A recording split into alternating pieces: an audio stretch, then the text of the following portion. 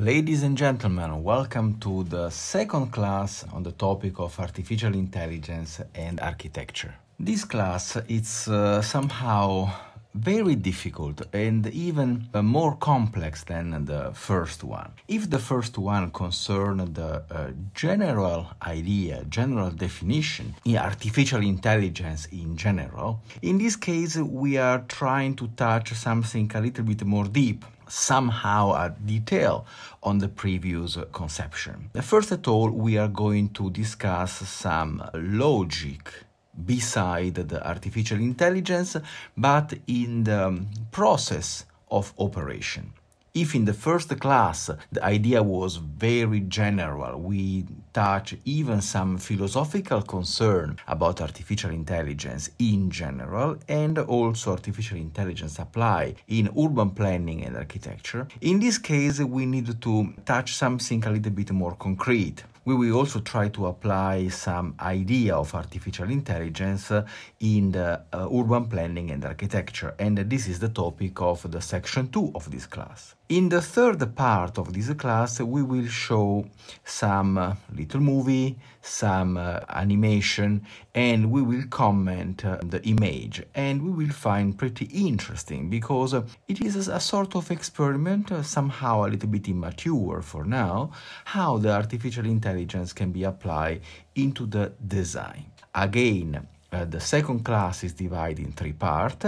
The first part is still a little bit theoretical, but touching more the ground. The second part is about some experiment already existing in urban planning and architecture. And the third one, it is some case.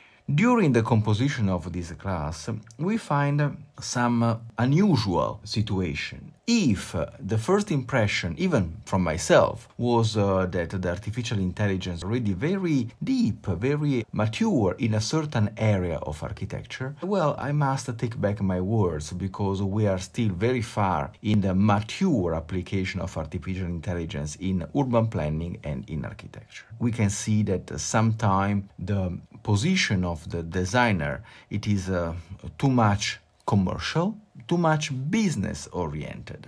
The real experiment in artificial intelligence and architecture are limited or in the use of some specific tool or still fixed on parametric, but the real use of artificial intelligence in architecture and urban planning is still at the very beginning. But it's a very good beginning, I have to say.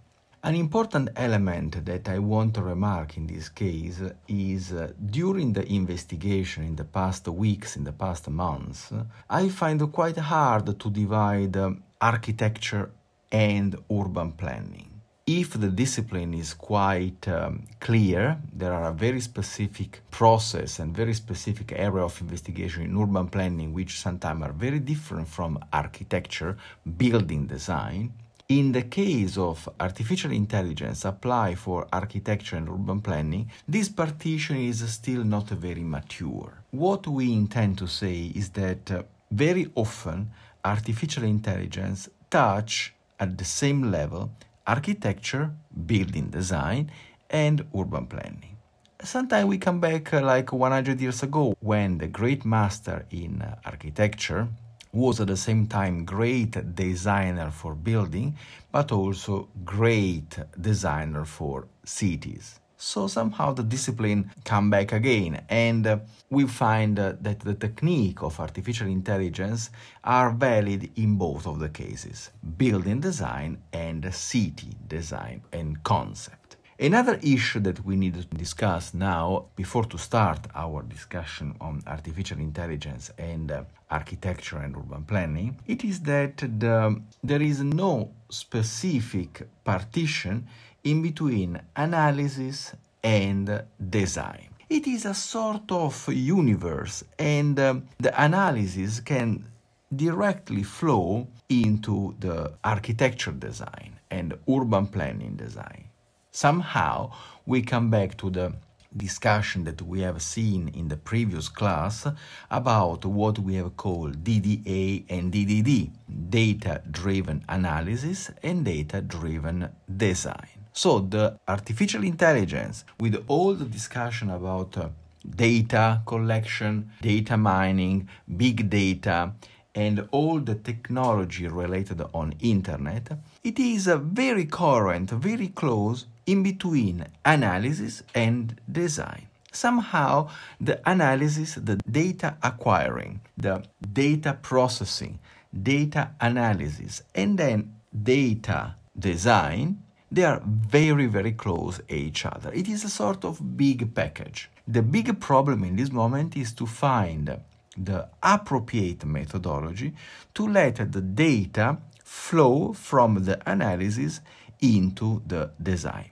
I think in this specific historical moment, this phase, it is still not very good, not very mature. There are some experiments. Those experiments are very interesting and very challenging, but we are a little bit far from the final goal. The key goal, I remind once again, the big hope for the artificial intelligence is to find an automatic way where the architecture can be generated directly by the data acquired from internet, from the technologies. So what is the dream?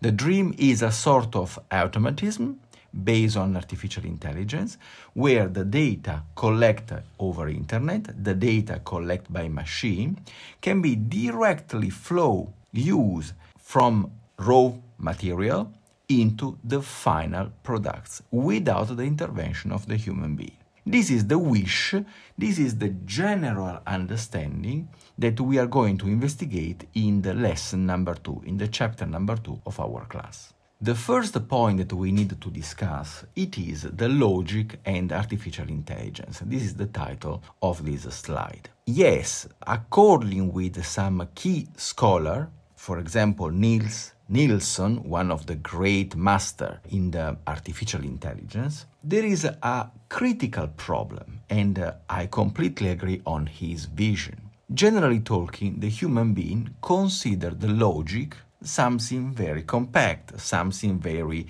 useful. For example, the behavior of a person who is strictly logic, somehow it is positive. We can be sure that this person is quite trustable, for example, because his behavior, it is not emotional, or it is not crazy, or even irrational. Some action which can be dangerous or paranoid or schizophrenic or based on certain kind of mental illness. Logicism, it is a sort of process which can drive the human being and the thinking in different phases, in different processes, strictly connected each other, and the final result, it is very close to the premises, to the initial part. So somehow it is a sort of path, it is a sort of sequence, step by step, which ensure that our discussion or our behavior, it is rational. Logicism provides a point of view and principle for constructing languages and procedures using by intelligence machine. Now, logicism somehow, it is not only something that belongs to the human being, but those kind of logicism based on logic, it is a very good procedures that can flow directly from the human thinking into the machine. Somehow the human being imagine, guess, have the imagination that the logic, it is a good process. And the machine should use this kind of strict sequence of thinking also for their process. So this is why a key discussion in artificial intelligence concerns the logicism. A logic process which can drive the machine from an initial state to a good conclusion. Somehow it is a sort of method of good thinking. And this is very strong, for example, in the Western country, in Western culture. But for example, also the Hinduism, the classic culture of Hindu, it is very powerful on this process. There are some classic books which teach how to have a very strict logic sequence of consideration. thinking. In the discussion about artificial intelligence, the word logic, in my opinion, we should use human logic. It is not very important. We have to remember that artificial intelligence, it means an intelligence which is mechanical, an intelligence which is non-human, but also non-biological. So, in a strictly and in a general point of view, the idea of logic is not that important in the process of artificial intelligence. The human logic is irrelevant for evaluating the intelligent machine. That is very strange at the first glance. But if we think better, if we think deeply, I don't think that the human logic it is very necessary for the machine. For example, in the logic of human being, the continuation of the human species, for example, the reproduction, for example, to have a family or to have a child and so on, it is a value which is quite common for the human being, but for the machine, no. The machine could be based on a completely different logic. The virus or the bacteria, they have different logic compared with the human being. So, in the case of the artificial intelligence, the idea of logic is not that important, but at least the human logic is not so strict as we can imagine at the first moment. And this is very tricky, because every form of artificial intelligence, every form of building an artificial intelligence should be not based on human logic, but another form of logic, more abstract somehow. And there is a paradox which Nielsen points out in his discussion. In theory, we also can create an illogical machine, and it could work. For example, we can create a machine which is programmed for self-destruction. In terms of human logic, that is quite mad, or it is considered a sort of pathology. How we consider the suicide? Suicide, it is very negative, but a machine which is programmed to destroy itself after the use could be quite normal. There are cases that we can quote as illogical machine, or machine that after its use can be destroyed. I give you an example. When we buy a computer, could be a very good idea that when the computer is old, simply dissolve. It will be a great invention for the pollution. You can imagine that after you buy a machine, or after you buy a car or anything mechanical, after its use, when it is broken, simply disappear forever. If you consider very clearly, this is the strict logic that you use when you have a useless file. Think about your work. Your common work may include the generation of files in your computer. When a file is not useful anymore, what do? You simply delete, erase.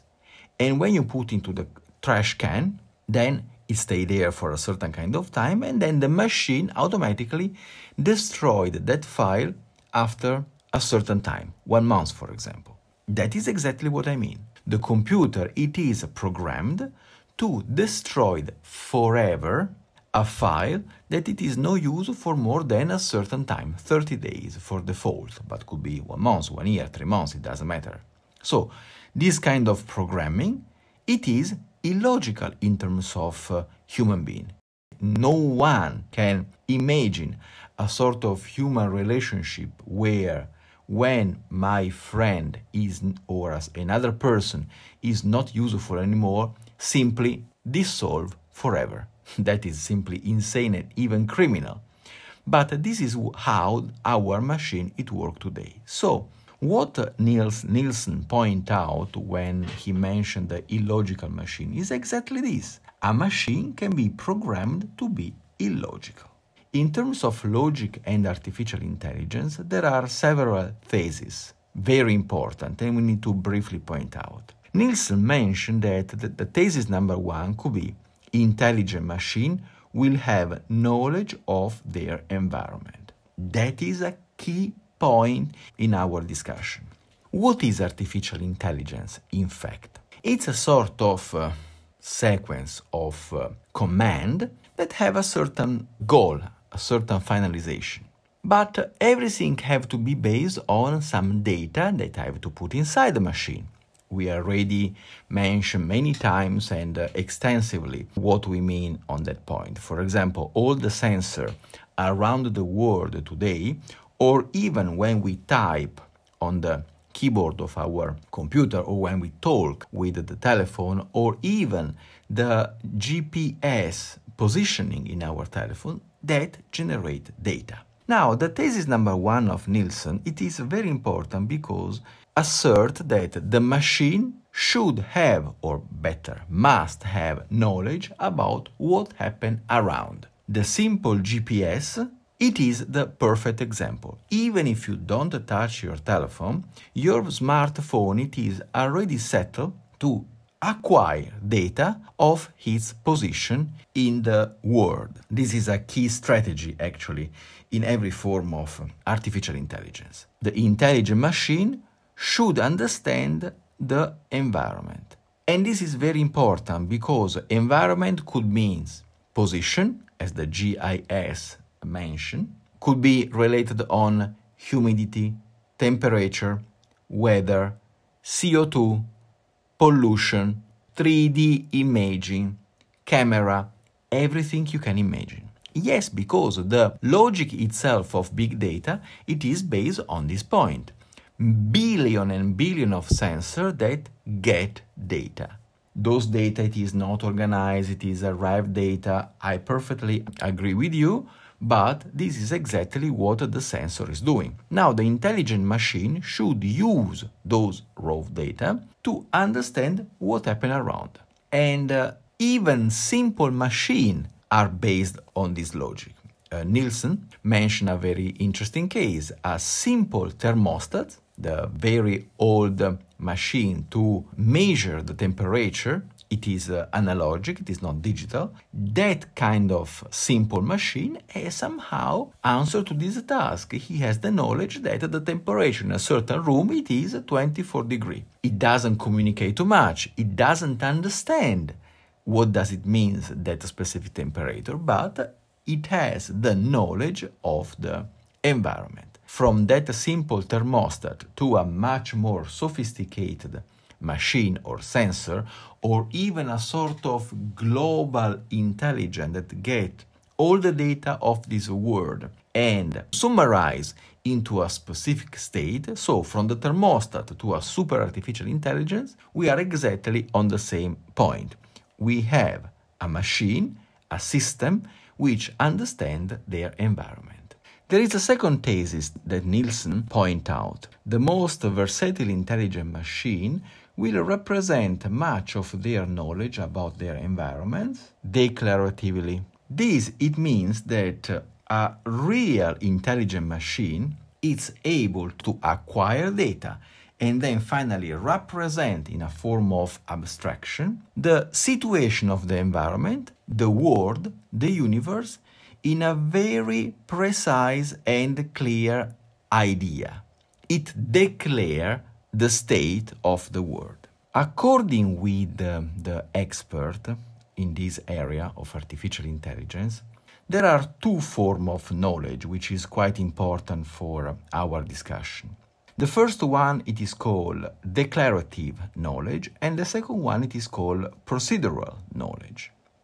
Now, the definitions are very complicated and we have to be simple in our discussion because we are architects, we are urban planners, we are not philosophers or programmers. A simple definition of declarative knowledge, it shows that declarative knowledge is encoded explicitly in the machine in a form of sentence in some language. Attention, this sentence is quite precise. They don't say in English language or Italian or Chinese, but in a form of language. We have to remember, and all the experts agree, at least in the state of the art of the research of artificial intelligence, that language and intelligence, they are strictly connected. There is no intelligence without language. This is important. So, when we discuss the artificial intelligence, we have to remember that artificial intelligence, it is always related on language. So, the declarative knowledge, it is always based on sentence. Yes, because sentence generate a sort of logic about the world, the universe. And then what happened? It happened that there is the procedural knowledge, which is manifested in programs in machine. Programs, it means programming, steps, sequence of fact, sequence of action. So somehow the machine acquire data, understand the world, understand the universe, according with the thesis 1, and then thanks of the thesis 2, it is a sort of language which translate the universe outside the windows, as we say in our metaphor, and then organize into sequence. Those sequences could be sentences. Which kind of sentences? Sentences in a form of language. Which language? Any form of language. For example, the sequence of the binary code. That is a language. Or English or Chinese or image or pixels. It doesn't matter. Important is that this language should have a rule. The same language have to be used to generate process. The progress in the machine, it means that the machine should follow a certain kind of sequence of command to generate a sort of output. And here, according with Nielsen, start the notion of level of knowledge. Yes, because everything in the universe, it is based on a level of knowledge. For example, a little bird, it has a sort of level of knowledge, less than John von Neumann, of course, or at least different than John von Neumann. But there is different level of knowledge. A typical case is a student. When a boy or a girl, a kid, starts the kindergarten, he has a sort of knowledge of the world, very limited. Then, when he passes through the primary school, middle school, high school, and so on, until maybe the PhD, the doctoral degree, he has a much more sophisticated level of knowledge of the universe. And then, genius can come out, and their level of knowledge is very high. This happens also for the artificial intelligence. A simple thermostat or a super sophisticated computer or the most advanced artificial intelligence that we can imagine, or even a super artificial intelligence, in that case, in every case, there is always a sort of level of knowledge. And I want to add a personal opinion, a personal idea. Very often we quote the fact that the artificial intelligence, it is specialized in a certain area. In the previous lesson, we quoted the fact that there are a lot of software which is able to win the great master for chess or the game of Go. And the classic argumentation is that, yes, those software are intelligent, but they cannot cook food or they cannot paint. That is, I think it's a wrong position. Because, for example, the great master chess, Kasparov, he is an excellent master for chess, but maybe he is not very good as a painter, or he is not very good to play bandoleon, the popular instrument. The point is, there is no universal intelligence, a human being which is able to do everything. We know very well that, for example, John von Neumann was a great genius in several disciplines. He was a humorous guy. He opened many new paths in science. Also, for example, Poincaré. Poincaré was a great genius. But maybe they were not so good in sport. So, in fact, they never win any Olympic Games. My point is, every intelligence, human or artificial, it is always specialized. So the point is this: there is always a level of knowledge and a level of intelligence. It is not very appropriate, the idea that several scholars said, yes, this software, it is intelligence, but it is very far to have a general intelligence. that is perfectly the same also in the human intelligence. Human intelligence, it is always specialized. Myself, I met some Nobel Prize, great mind in their discipline, but outside their discipline, they are almost unable to talk. No excellencies in art or in music or in food, or even a simple conversation was quite problematic. And this is a very classic in great genius. Another case is, for example, the great musician Bohuslav Martinu. He is one of the greatest musicians of all the time, but in the personal relationship he was a disaster. He was completely absorbed in his world. So, we have to be very clear that artificial intelligence, a specialized artificial intelligence, is intelligence. And the opposition that this artificial intelligence is very limited only in one game, in my opinion, it is not very good. It is not solid.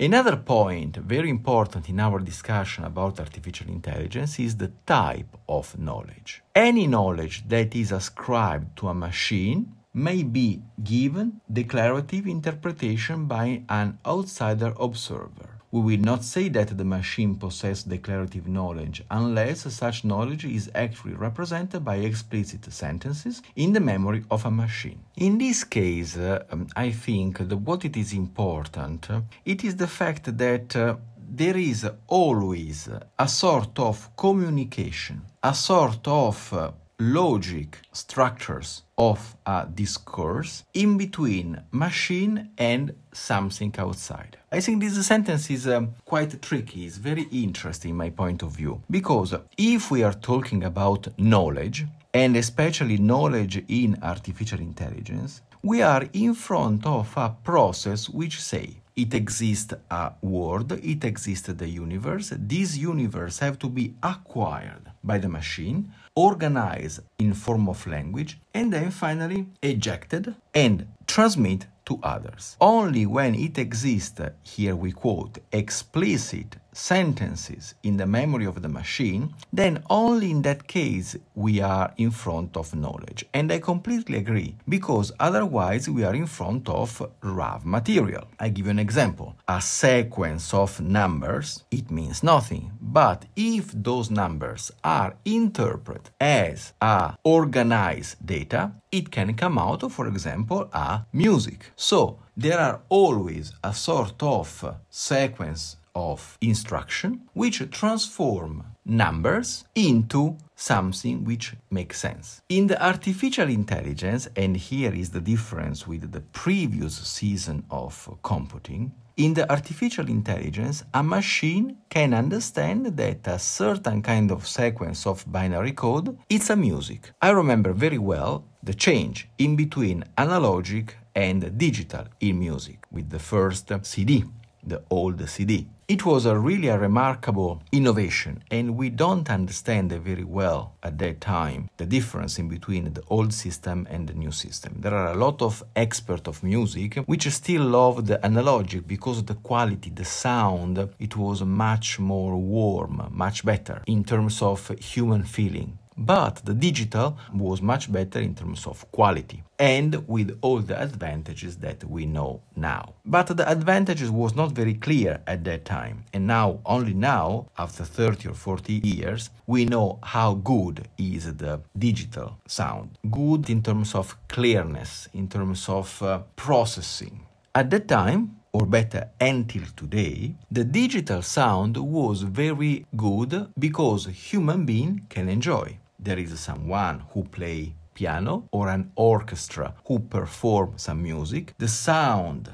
the wave, the physical wave was transformed into numbers, transmit into a machine. They print a CD or they transmit over internet, it doesn't matter. And then another machine is able to transform that sequence of binary code into sound again. And then this is the trick. The machine in between the orchestra and ourselves who listen to music don't understand what happened. It is a sequence of numbers. Those sequence of numbers could be music or a receipt for a pizza or a text, it doesn't matter. That is not important. The artificial intelligence makes all the difference because the artificial intelligence is able to understand that that specific sequence of numbers, it's a music or the receipt to create a pizza or a text. This is the main difference.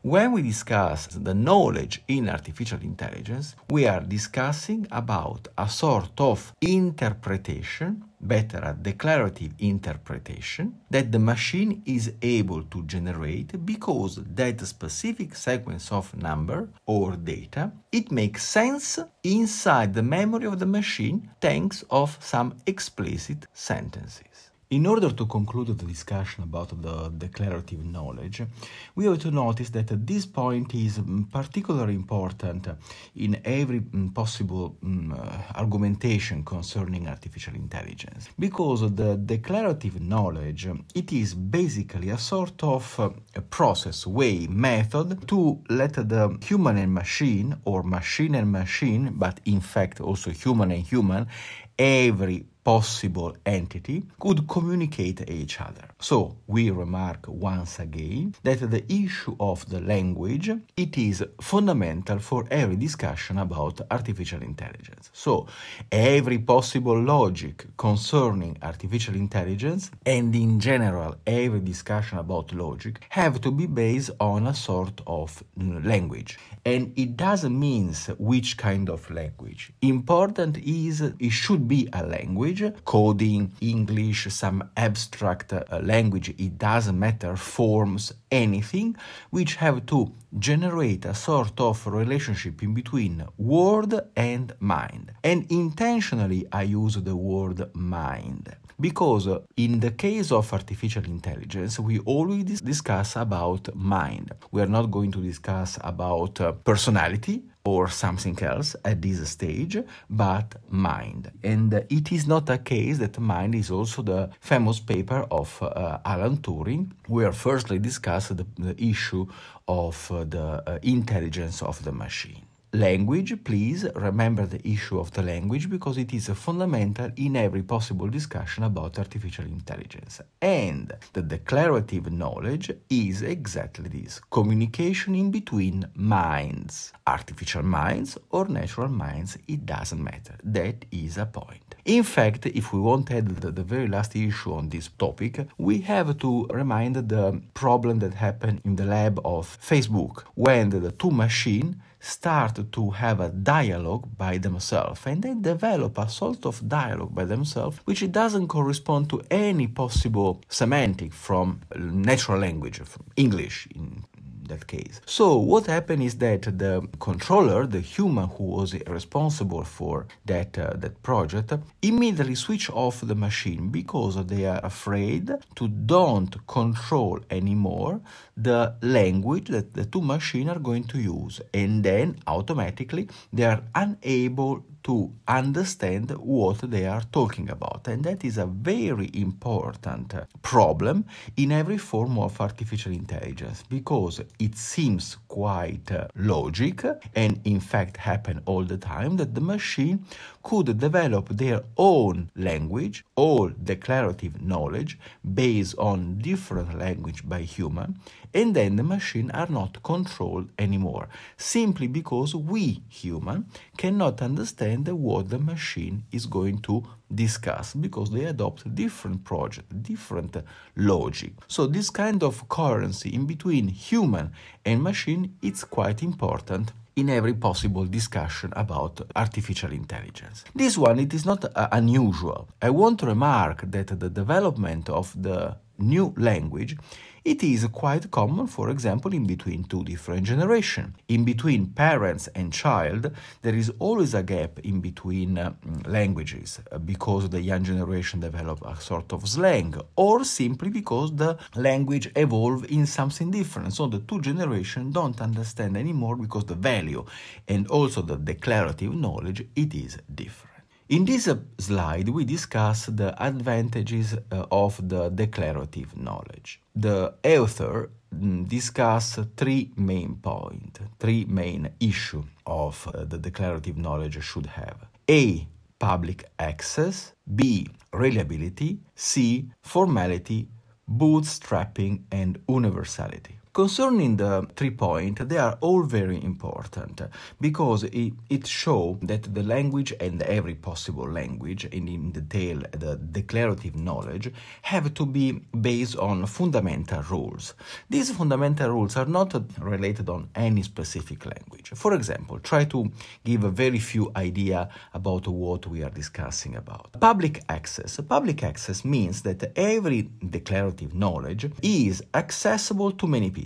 Now, this is the interesting issue because every discussion, every knowledge, every language have to be understandable by many people. For example, if in this moment I start to speak a very peculiar language, a dialect which is limited to a very specific area, no one understands me. Or if my ideas are based on a sort of grammar or semantic which is simply unusual or personal, no one can understand me. Or even if my ideas are based on a specific logic process, then I am simply unable to communicate the idea. Public access means that those kind of language, declarative knowledge as we want to call, must be understandable, accessible to many people. And this is what happened, again, I mention again the problem in Facebook Lab, when the machine start to discuss a language which only the machine can understand. The human are immediately excluded. This is a vice versa problem because when the scientists, when the coder, the programmers are going to elaborate a language which is dedicated to the computer, they must be very careful because this kind of language have to be at the same time good for processing for the machine, but must be solid enough to describe the universe, to describe the world, the real state of the world. And at the same time, this kind of language have to be able to communicate with the human. This is a fundamental problem because, for example, when we will analyze in the following class the issue of IoT, Internet of Things, that is the point. Because, for example, one element of the Internet of Things, it is the recording of the weather, humidity, climate condition, traffic. The physical situation, it is acquired by sensor, and by the sensor it is transmitted to internet and cloud. And then finally this kind of data can be processed by computer. This is the point. The data are acquired, which it means the physical situation are acquired by sensor, transformed into data, and then finally processed. And then finally the output will give to the human being the state of a certain physical situation, near or far.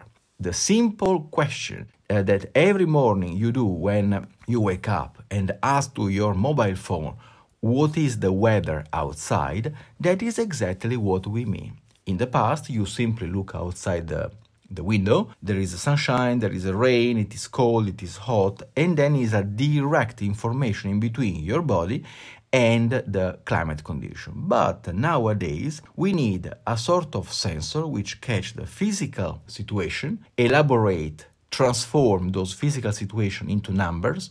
Those numbers have to be collected by another computer, have to be processed, and then have to be graphically visualized on your telephone. It is a very complex system, and everything it is based on declarative knowledge, which has a public access. For the point number B, reliability, also in this case we have to notice that every possible declarative knowledge or language must be extremely solid. Solid, it means that the language have to be reliable, but also, and this is the point that the scholars mention in this sentence, the conclusion of this elaboration, the logic step in between initial assumption and final output have to be checked, and the conclusion have to be valid. That is very important. For example, who can control the steps, the calculation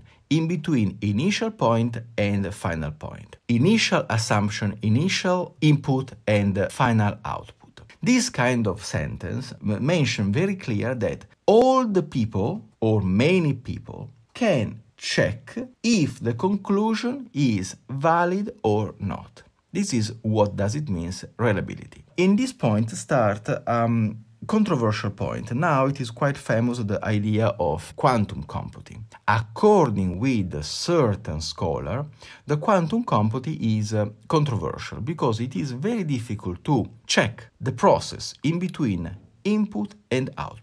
Input and output in between, there are a sort of strange situation where it's very difficult to understand if the process is reliable or not. On the last point of formality bootstrapping universality, it is also very interesting in our point of view because it shows that the operation, it means the process that is going to happen in between initial state and final state, in between input and output, should have a very little experience with the universe that they are going to discuss. What does it mean? I give you an example. If a sensor records the temperature outside, the outdoor temperature or indoor temperature, it doesn't matter, the sensor itself should not have the perfect knowledge about the environment they are going to record. They only required the checking, the recording of a certain kind of data,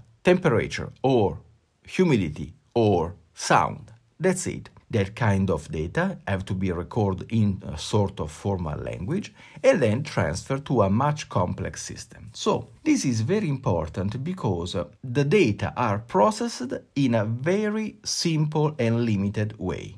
Directly connected with the previous element, there is a very important point which several scholars point out, and it is the concept of context-free. What does it mean, context-free? Generally talking, in the natural language, English, Italian, Chinese, whenever, especially Chinese, this is very common in Chinese, the meaning of a certain words, the meaning of a certain terms, it depends on the context of the sentence. For example, the meaning of a certain sentence can change a lot according with the situation that we are going to refer. This is a typical, for example, in Chinese. I just mentioned one key word in Chinese, ideograms Dao. The ideograms Dao, it could mean many things. It could mean simply road, but the Dao, it is also a fundamental character in the Taoism, the famous Chinese doctrine. According with the context of the discussion,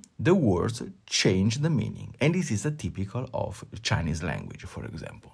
But it is also very common in many other languages. Context-free, it means that in the case of artificial intelligence, the sentence have to be independent by the external context, have to be somehow universally valid. This is very difficult because, for example, naturally, the human language, it is based on this kind of ambiguity. But then it's not probably an ambiguity. It is simply the nature of the language to be dependent by the context, dependent by the situation. For example, there is a lot of differences in between the same words for the language inside, for example, academic and in terms of common language. The same idea of architecture, for example. The name of this course, it is Artificial Intelligence and Architecture, or better, Architecture and Urban Planning in the Age of Artificial Intelligence. If you search in internet with a popular search engine, architecture, artificial intelligence, a lot of websites, and basically most of the websites, intend architecture not like building design, not like the work of architects like Frank Lloyd Wright, Le Corbusier, or Zaha Hadid, or Frank Gehry, but they intend the computational architecture, or better, the logic structures of artificial intelligence, which is still architecture, but this is a typical case of ambiguity. And nowadays, in 2020 at least, the ambiguity in terms of words, it is one of the major problems in the search engine. In the case of artificial intelligence, this point is extremely dangerous because a process of the machine could generate different output according with the interpretation of the words. Now, in artificial intelligence, it should not exist any form of ambiguity, any form of interpretation. The knowledge should depend only on the sentence themselves and not on the external context in which the machine finds itself. For example, if the machine needed to record the temperature outside, the outdoor temperature, cannot simply say, it's cold, yes, it's almost cold, but it's less cold than yesterday. I feel yes, maybe. Can you imagine a report from a sensor based on this kind of language? It is simply mess. It is not coherent. It is not solid. It doesn't give any valuable information. So this is what exactly this sentence means. When we ask to a sensor or to a machine an output based on a sensor which acquire data from the external world, there is no possible misunderstanding or ambiguity. When we ask to our telephone, it is cold outside, the telephone cannot simply answer, well, the sensor outside told me, yes, it is almost cold, but it depends of the condition and so on. This is the opinion that you can ask to your grandmother, the opinion that you can ask to your friend. But when you ask to a machine a specific question, we expect a specific data. So this is very scientific. From the machine, what you're going to ask is the temperature outside today is 16 degrees.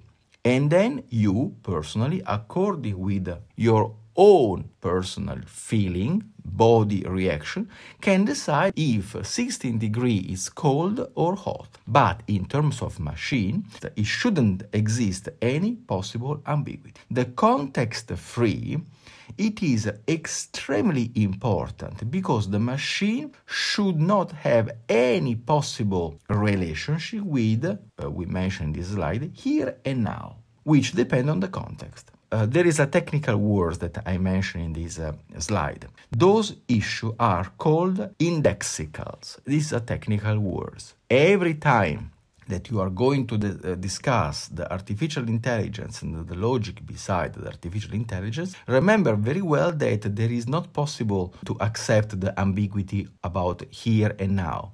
Ambiguity in between data, which means something in one country and something different in another country. For example, the idea of friendship, it means something different in between different countries. This kind of ambiguity, this kind of relationship with a specific context in artificial intelligence should not exist. There is also a third thesis, and in this case I am afraid that we have to be extremely technical. And I just want to mention some key meaning, but we cannot go inside the deep discussion simply because become very technical and become very abstract logic. But we have to mention. The thesis 3 that we need to mention is that for the most versatile machine, the language in which declarative knowledge is represented must be at least as expressive as the first-order predicate calculus. And that is a very important assertion. We need to check what is the first-order predicate calculus. And this is not a sophistication. This is a very basic discussion. As the title of this slide mentions, logic and artificial intelligence, if we have to discuss the artificial intelligence and its logic, if we have to generate an artificial intelligence, then we need to discuss how this artificial intelligence is processed. What is the artificial intelligence? What is the basis of this artificial intelligence? The thesis 3 reminds us that the machine thinking, the most general, the most universal machine have to be so general, so universal, that have to be based on the first-order predicate calculus, which is a very technical word in the world of the logic. I read the definition from the Encyclopedia Britannica. Predicate calculus, also called logic of quantifiers, is a part of modern formal or symbolic logic which systematically exhibits the logical relationship between sentences that hold purely in virtue of manner in which predicates or known expressions are distributed through ranges of subjects by means of quantifiers such as all and some, without regard to the meaning of conceptual contents of any predicates in particular. Such predicates can include both quantities and relations. And in a higher order form, called the functional calculus, it is also include functions which are framework expression with one or with several variables that acquire defined truth values only when the variables are replaced by specific terms. The predicate calculus is to be distinguished from the propositional calculus, which deals with unanalyzed whole propositions related by connectivities, such as and, if, then, and or. This is quite complicated. In fact, what is the key point of the predicate calculus? The predicate calculus, it is a very abstract position in the logic which doesn't focus his attention on the meaning of the terms inside a certain kind of context, but only concern the relationship in between the element of a certain sentence. For example, if I say I love you, you can be very happy or very sad because you extract the meaning, because there is somebody, I, which say to you a certain kind of important meaning, love. So in this case, you are focused on the meaning of the terms inside this sentence. But the predicate calculus, it doesn't concern this. It simply reflect the relationship in between the terms. This is the logic of this paragrapher. Of course, the situation is much more complex because we have to go into a formal logic, which I'm not going to do in this class. But the key point is, in order to build a very solid artificial intelligence, this artificial intelligence has to be based on a very solid logic. And the predicate calculus, which belongs to the formal logic, it is one of these elements. There is another term that we need to discuss, the first-order logic. The first-order logic, also known as a quantification theory and a predicate calculus, this is another definition, is a term that refers to predicate logic in which quantified predicates may range over a single domain of discourse that contain distinct objects.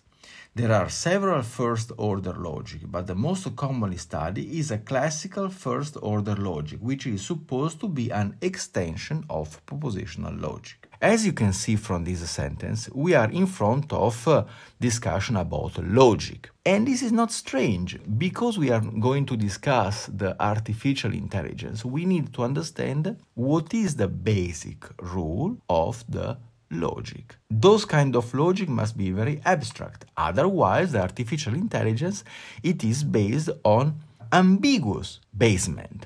And this is very dangerous. There is one problem on this stuff, that the logic, it is still a human logic. It is still based on how our brain, it is structured. I'm not very sure that this kind of fundamental logic can be universal. But according with the predicate calculus, this kind of discussion must be very, very abstract. This slide shows the fact that the first-order logic, it is a sort of symbolized reasoning. And it means that each sentence, each part of the discussion, each part of the statement, it is divided, the sentence say it is broken down into subject and predicate. The predicate modify or define the properties of the subject.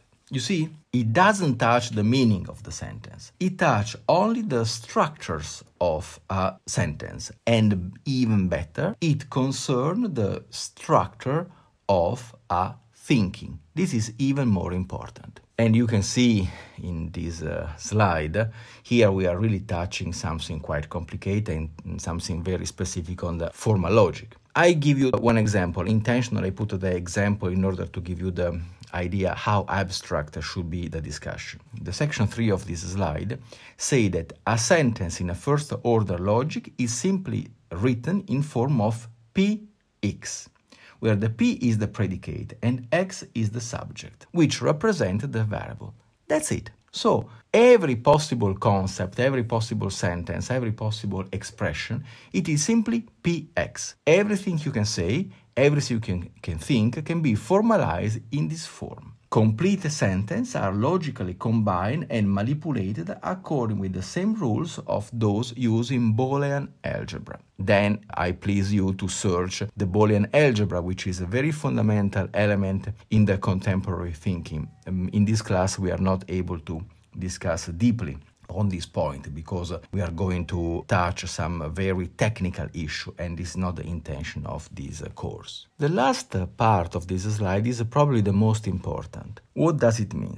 The first order logic, it doesn't concern the meaning of any specific language or any specific sentence. It is something very general. If we are able to reach the most universal rule in every possible language, this is a great goal, because this kind of rule, it is not related on a single language, for example French, but it is a common logic in every possible human language, existing or non-existing. That is the point. Every form of language, human but in theory also non-human, it is based on this first order logic. And then, and this is the point, if the first order logic is complete, if this system it is well structured, then automatically every human language it is immediately accessible by the computer, because it works always the same. What the first order logic asserts that it exists a sort of universal rule in every possible human language, at least human language, but probably also this discussion can be even more general than human existence. The first order logic discuss the logic of every possible language, and then the step is very clear. Every possible human language, it is immediately understandable by the computer. Yes, because if the rule is clear, it is only a problem of vocabulary. And everything of this stuff, it is already accessible over internet. I give you a very simple example. We give to the computer the rule of thinking, the first order logic, then he understands how the language it is structured, and then the step forward is to acquire dictionaries, vocabularies. Then, if the artificial intelligence is able to put together first order logic and vocabulary, then it means he can understand every possible language of human. And then every book, every paper over internet is understandable, is accessible. And then he simply learns everything that it is already published in the history, or at least everything which is published over internet. This slide is also quite important because it asserts that the first order predicate calculus, it doesn't concern again the philosophy, or it doesn't touch deeply the meaning of a certain kind of sentence. We are not going to discuss if the sentence says something which makes sense or not, but the first order predicate calculus only discuss about disjunction, negation, and universally and existentially quantified sentence. It means that those kind of discussion about the first predicate calculus just reflect the most universal truth inside one sentence. Everything is under interpretation. We already discussed this issue in other classes, for example, in the class of History of Modern Architecture, when we talk about the deconstructivism and the postmodernist philosophy. Everything is interpretation. The work of the first order predicate calculus is exactly to avoid this logic. It should exist something that is universally valid, universally truth. and it does not suffer from those limitations and those meets our minimal representation requirements, which it means we need to have a sort of minimal requirements to declare that a certain situation is true. But again, and we come back to the first sentence in this slide, we must also understand what is true, and this is a fundamental element in every possible discussion about the logic. So we see that the discussion about artificial intelligence is something very complicated, because artificial intelligence, because it's intelligent,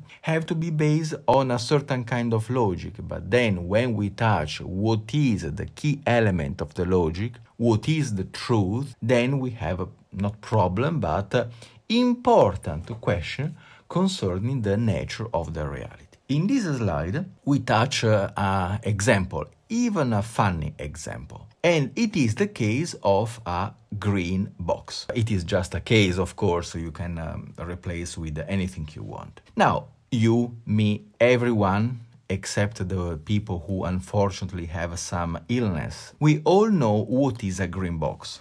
It is a box with the color green. And then it's obvious for everyone, even the child knows what is the green box. If we want to generate a sentence in the mathematical way, in logic way about a green box, we have to use this formulation. And I mentioned in the second sentence, the X, box X, green X. This sentence, this script made in formal logic, express the meaning that a box is green. But then it is also very important to notice that the machine may believe or not believe that all the boxes are green. This mathematical expression said that the machine experience is that the boxes are green. But it doesn't mean that the machine understand or believe that the box is green, or even that all the boxes are green. This is quite important to understand. What it is common for our experience, it is very different from the experience of the machine. This is of course just a case. The case of the green box asserts that, according with that logic formulation, that mathematical formulation, that the machine acquire the data that one or many or every box are green. But this case you must extend. For example, we can put inside the machine different sentences in different forms, for example in a logical equation, and the machine could have different form of truth. The box is green, the sky is blue, the bird fly, whenever, it doesn't matter. So the machine has a sort of database, has a sort of bank data of sentence, and those sentences are fact. Those sentences express a certain kind of truth. We remember that we still need to understand deeply what is truth. Yes, because if we put one information on the computer, the green box, for example, the machine understands that the box is green. For human beings, it's something a little bit more different, because we have interpretation, but we cannot have interpretation in the formal logic for artificial intelligence. Otherwise, the system is not solid. That is one problem, one difference in between human being and machine. This kind of discussion, if it seems very abstract and very unusual, in fact they are the basic discussion, the fundamental discussion about the intelligent agent architecture. So every form of artificial intelligence have to be based on the first order predicate calculus and the formal logic and the database with the information of truth. In this slide, we touch a very important problem that we are already illustrating in the previous moment of our class. It says the process should transform a set of sentences, together with the input to the machine, into another set of sentences, and thus change the machine state. The function act is a function of such a set of sentences and the machine's input, and produce as output a machine action. What does it mean? It means something extremely important. The first part said we have a certain kind of situation, the state of the universe, the weather outside the windows, the indoor humidity, certain situation. When we say the process transform a set of sentence, it doesn't mean a human sentence. It means a certain kind of situation. For example, the state of the indoor climatization of a room. This is a sort of environmental structures, because a sentence, I repeat once again, and I mention must be very clear in your mind, a sentence in this case, it doesn't mean a human sentence. It may be a human sentence, but it may not. I give you two examples. First example, the machine, the sensor, should record the indoor temperature, indoor climatization of a certain room. This one, you can call it a state. This state generates a sort of data. Those data is a sentence, together with the input of the machine, which it means this state, it is acquired by the sensor, by the machine, and then transform into another state of sentence. At the same time, when I speak to my microphone, to my mobile phone, in this moment when I record the lesson, I produce sentence, in this case, English sentence. Then the machine, my telephone, transform this sound, my thinking, my verbal action into data, and then those data are transformed into something else, basically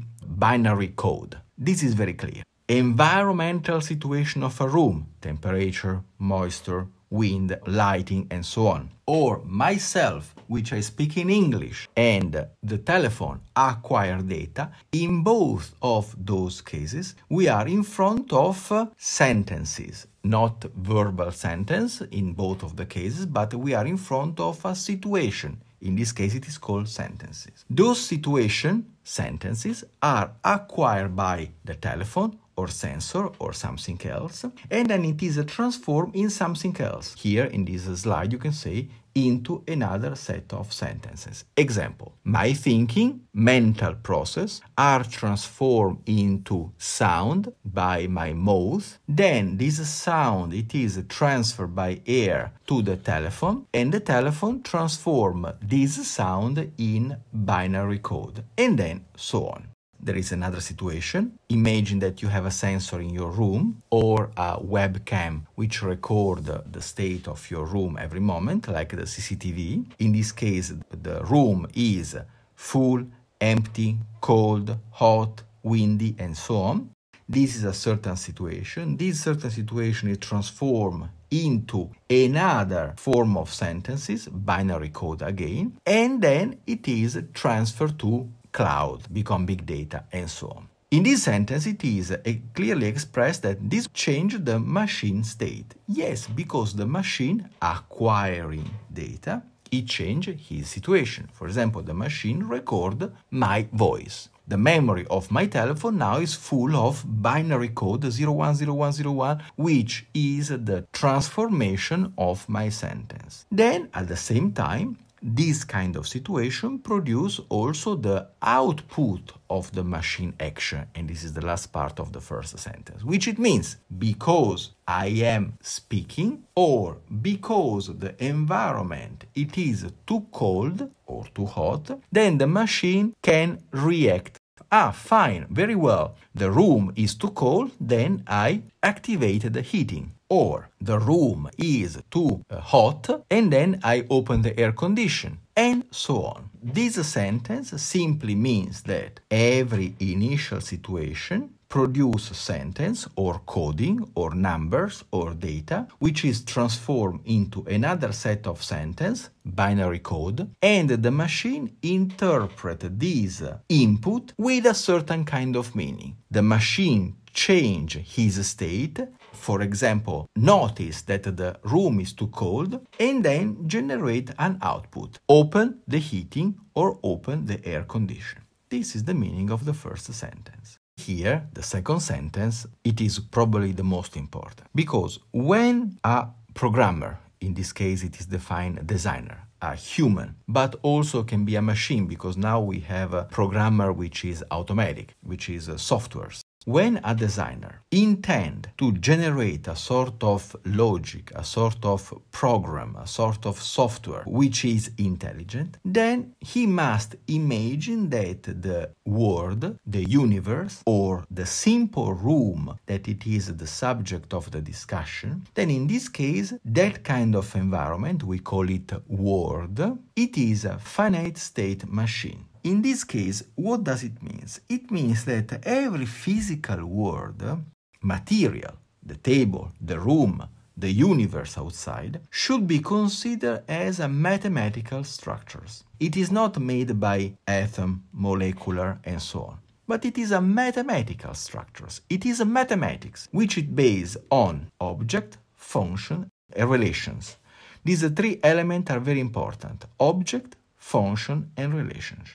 It is very controversial. The discussion is still open. There are a lot of very beautiful and very deep investigation and consideration about this point. Because what is the universe? What is your room? Who are yourself? And again, why we use mathematics to describe that kind of universe? Because until now, we didn't touch architecture and urban planning. We only touch formal logic. We only touch mathematical structures. And then why? Why we must touch mathematics to describe architecture? Because there is a theory that everything is mathematics, and it is not a new theory. For example, Pythagoras considered exactly this situation.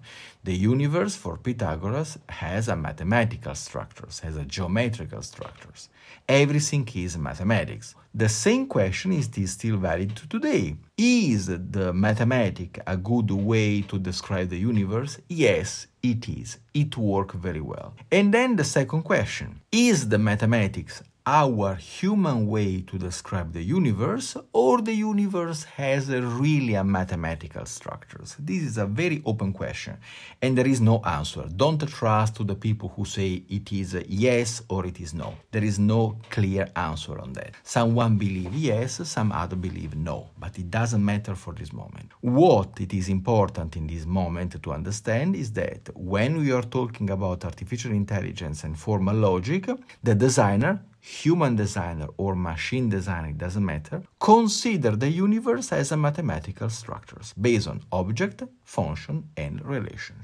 There is one big issue actually, which by the way, it is very close to the Buddhist doctrine. This is very interesting in my point of view. The third sentence in this slide says that we must consider the fact that when the machine acquire data from one world, one universe, in this case we are in front of what it is called a certain kind of world, a finite state machine function effect, which it means that you can imagine your room. This room has a certain kind of situation, geometrical structures, temperature, moisture, indoor climate condition, and so on. In this case, that is a universe. This universe is described by parameters. How many parameters? A lot. It doesn't matter.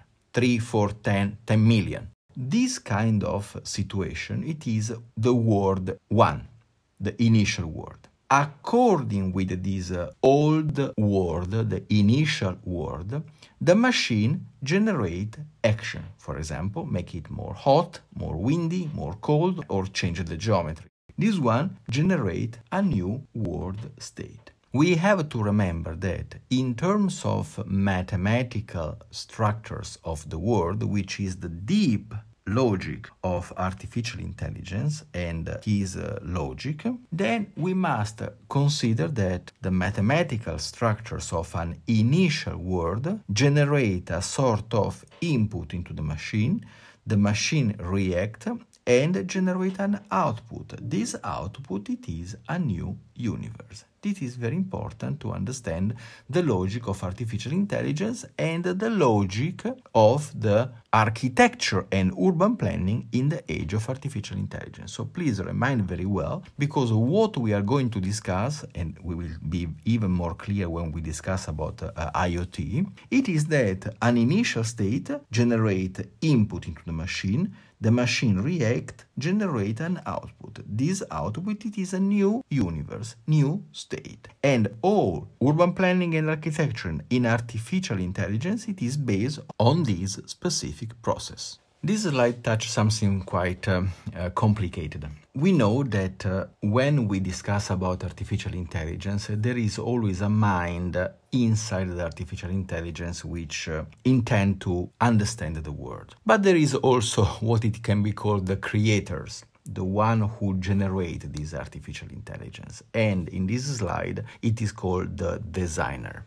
Again, this designer can be human or non-human, it doesn't matter. The first sentence in this slide can sound ambiguous because it says the designer of a machine that is to interact with the world never know what the word, object, function and relations actually are. He must guess. In this point, you may be a little bit confused because it seems that the designer knows everything and put every possible function or the way of processing situation into the machine. And that is the mistake. Artificial intelligence, it is not brute force. What is brute force? The brute force is, for example, you can imagine to design one software to have a dialogue with human being. At the very beginning, I remember very well, there are a lot of software to dialogue with human being.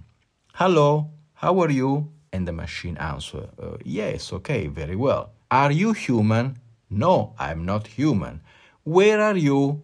I am inside your telephone. I am in Silicon Valley, and so on. The first case of software for dialogue with human are based on brute force because the designer, in this case the programmer, imagine every possible question that the human being give to the machine and give every possible logic answer which is necessary. For example, the human say, "Oh, machine, today I am sad," and the machine could have a choice of 20 possible answers, for example. Not every possible answer, because the question is one. Every question has several answers. This is brute force. The brute force, it is not very intelligent. It is simply massive.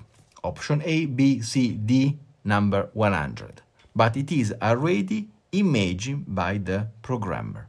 There is no invention, there is no intelligence. The intelligence comes out when the machine doesn't have any pre-imagined answer, but the machine generates a new answer according with his intelligence. This is the difficulty. The example is very clear. If a human asks to another human a question, the second human doesn't give the answer according with a repertoire of possible answers. That is formal.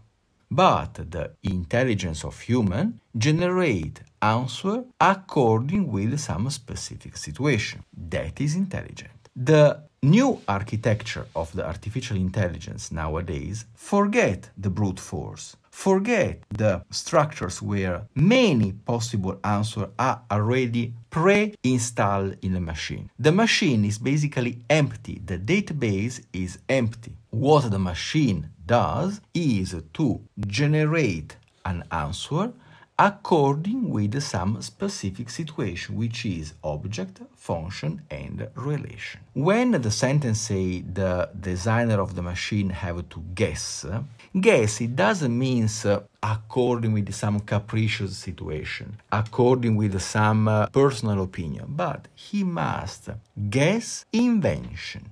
Invention, it is very difficult to imagine because invention can be everything. The key example is of the move of AlphaGo against the super champion of the game of Go, which demonstrated the intelligence of the system. The move of the software, it is not inside the repertoire, the catalog of possible move played in the past. It is new. It is an invention of the machine based on a very sophisticated algorithm of the artificial intelligence. In order to generate this kind of guessing, the designer must generate a sort of concept. Here in this slide it is called conceptualization. Object, function and relations. It is the only possible element of the designer action. And he must generate a very solid and open and very powerful concept for these three elements. The designer, it doesn't input into the machine many possible answers, many possible situations, a catalog of possible output. He must conceptualize every situation possible. He doesn't put solution A, B, C, D, and so on, 10,000 possible situations. He must conceptualize the possible output. And this is radically new. Because in this case, the output could include some possible situation that it was never happened in the past, and that it is the invention. When we said in the example of the green box that the property of the box is to be green, this one, it is a typical case of brute force. The designer input in the machine that the box is green. But in the case of the conceptualization, we need to put a sort of process that let the machine understand the property of the color green or blue or red or whenever. The machine must be open to understand that the box can be green or non-green. And then the question is, what is green? What is the truth to be green? That is the point. So the designer should generate a set of conceptualization, which it means that he must generate a process to conceptualize the world, because the machine must understand what is green, but not only what is green. What is blue, what is red, what is box, what is a sphere, what is anything. This is what it is really important, because the machine must understand whenever the world actually is. And this is very important. The designer must conceptualize a process. The conceptualization, it's impossible to be complete, universal. So he must generate a sort of flexible conceptualization. The conceptualization can be modified by itself. The final performance, the final output, the final intelligence, the quality of the intelligence of the machine, it is decided by the conceptualization. Every mistake of the machine performance, it is based on the deficiency of the conceptualization. The task of the designer to generate artificial intelligence is very complicated, because finally the architect, in this case the architect of an artificial intelligence, here is the ambiguity of the human language, must generate a sort of mirror of the reality. What is the reality? For example, the reality in this moment outside my windows is it's a sunny day. How to define a sunny day? We have parameters. For example, the lighting, for example, the wind, the temperature, the cloudy, and so on. So, how to generate a mirror of the reality? For the human, it's very simple. Sound, visual, taste, the senses, or even some more abstract thinking. But in the case of the artificial intelligence, we have to generate a sort of a mirror of the reality. And this kind of mirror of the reality must be input inside the machine and give to the machine the rule of reasoning. We have to generate a sort of notion of interpretation. This is very important. So finally, the designer task, and here I point out 4 elements, it is invent word object, relations and functions, a first order predicate calculus language, number 3, an interpretation of the expression of this language, how can the machine understand this language, it means, and 4th, compose a set of sentences in the language such the interpretation of those sentences is a model for the set of sentences, which it means how to use the sentence. In this case, the author, Niels Nielsen, touch a very important element, which is the difference in between machine belief and machine knowledge. Generally talking, artificial intelligence, it is discussed in most of the cases machine knowledge. But in fact, the most deep element in the artificial intelligence, and generally speaking in every form of intelligence, is what machine believes. And this is the reason that knowledge, it means the notion of element that you have in your brain. Belief, it is a sort of critical vision. Now, the critical vision is very intelligent because, according with our experience, we can distinguish if a certain kind of knowledge is correct or not. For example, the critical belief, it is something that distinguishes what it is correct and what it is incorrect, according with the human benefit. We touch a very sensitive point because machine beliefs and machine knowledge, now we understand that it's something different. Machine knowledge, somehow, it is still a brute force, the quantity of information that a machine has in his mind, in his theoretical mind, in his mathematical mind. Machine beliefs is what the machine believes to be true or not true. It's a sort of deeper form of knowledge. But then another more abstract question, and this is my own opinion, is what is correct to believe and what is incorrect to believe, which is the critical assumption. The critical assumption, in my personal point of view, is the most important element in the knowledge. We know facts, we believe in fact, but our critical perspective understands if knowledge and belief are correct or incorrect. The word of object, relations, and function from the designer generate a sort of word of the machine. The supreme task of the designer is generate a knowledge based on those relations and belief, but I put my opinion, more than believe, it is a critical knowledge. In this part we touch a fundamental point, without any doubt. Nielsen pointed out this concept very clearly, and we completely agree. In artificial intelligence, there are two elements which is fundamental. It is two functions that are commonly used in programming, which is mem and act. Mem, it means memory. Act, it means action. This is clear. It is the English word. It is an English concept, but it is, generally speaking, human concept. Translate into English language. Mem, or memory, change the sentence and thereby change the machine state. Perhaps new sentences are added or existing ones are modified or deleted in response to a new sensory information. The function mem may also produce a change in the machine state in the absence of sensory information. What does it mean? For example, you have a machine, a mind, artificial intelligence. This artificial intelligence is empty. For example, new hard disk. The function mem add information inside the machine mind. What does it mean?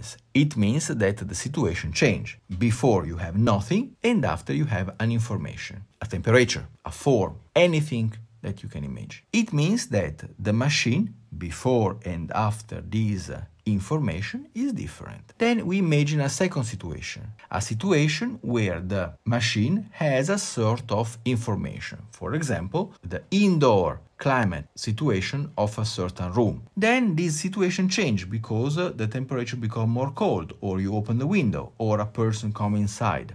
And then the situation of this universe, the room, change completely. This case, this memory, the acquisition of information inside the computer mind generate new word, which it means modifying the machine state. So it is a sort of evolution, an evolutionary state.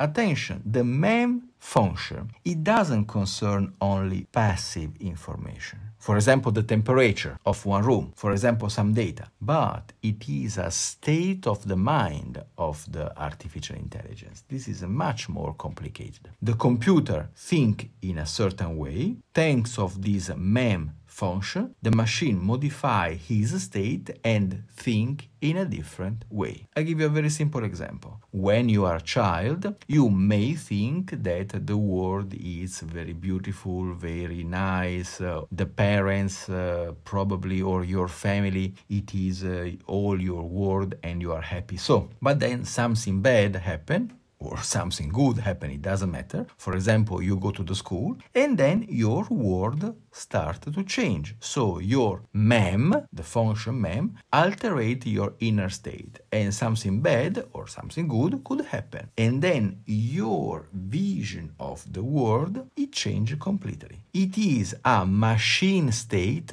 in this case the machine of your brain, or the machine of your mind, which change. And then your conception, your process of thinking change. So this is why mem function is so important. Act, it is also very important because it is the machine declarative knowledge affects its action through the function act. It means that act, it is the function that let the machine intervene on the world. For example, state 1.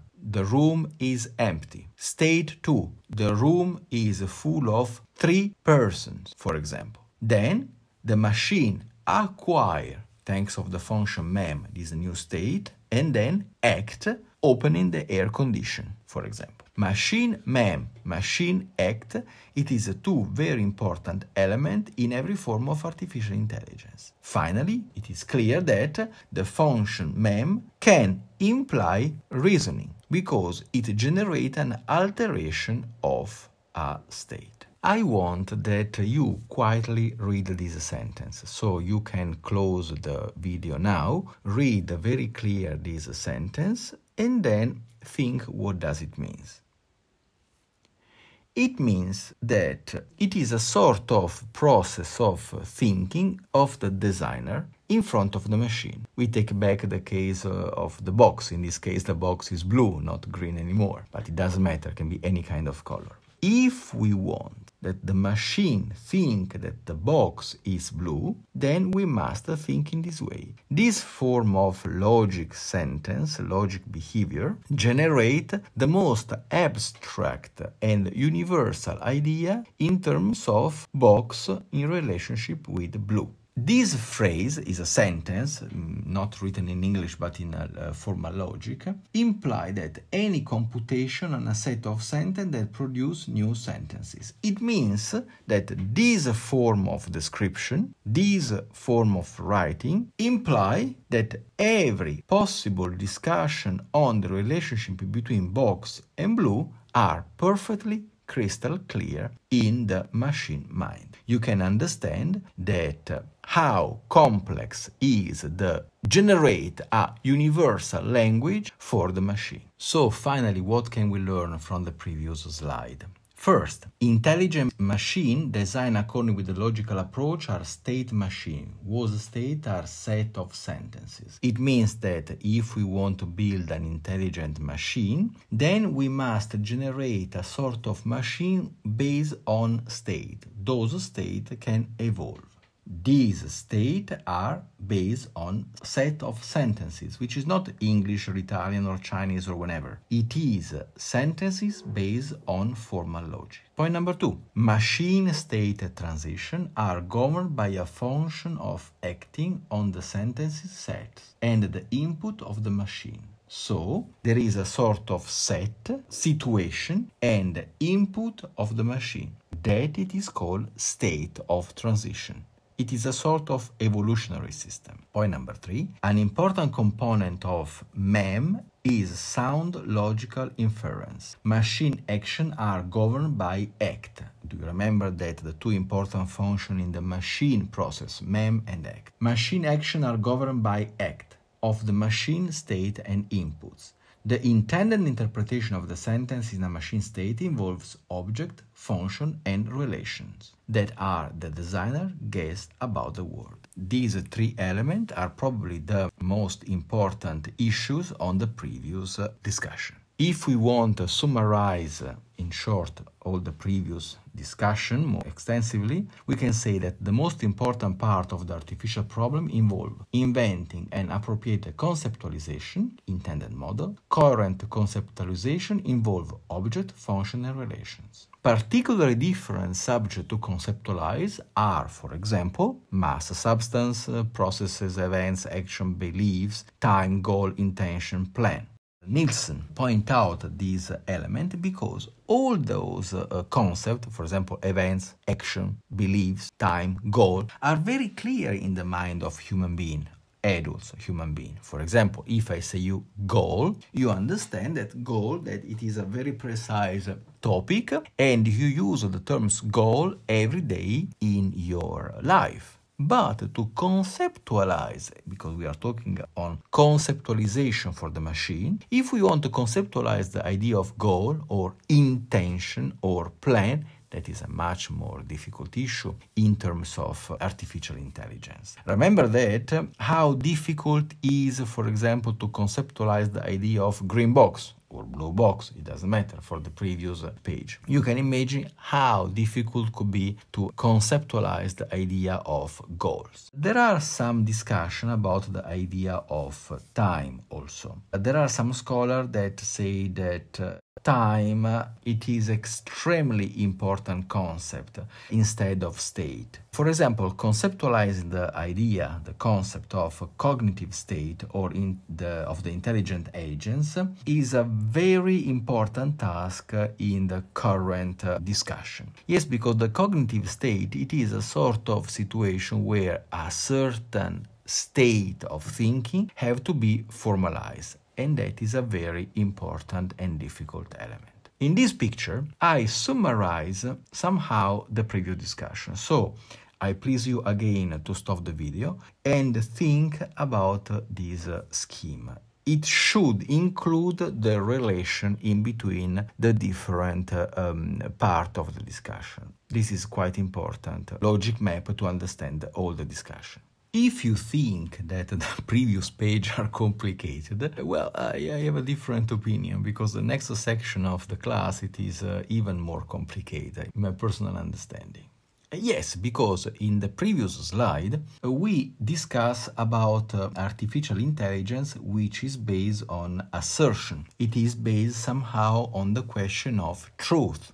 If you remember, one of the concepts that we discussed in the previous page concerned the idea of truth. In the previous conceptualization made by Nielsen, somehow it is implied that we have the task of the designer of the artificial intelligence is to give a very solid, a very certain output, a very clear discussion about what is true, what is not true, what the machine believes, what the machine doesn't believe. The world, confidentially we say the world outside the window, it means the universe, the physical description of the material world, it is fixed, it generates some input, the machine elaborate, include in his memory with the function mem, and then finally act. But what implied the previous discussion is that the world exists, it is precise, it is accurate, the sensor generates data, those data are input inside the machine elaborates the data and generates an output, which it means, finally, that it exists a reality, a mathematical reality,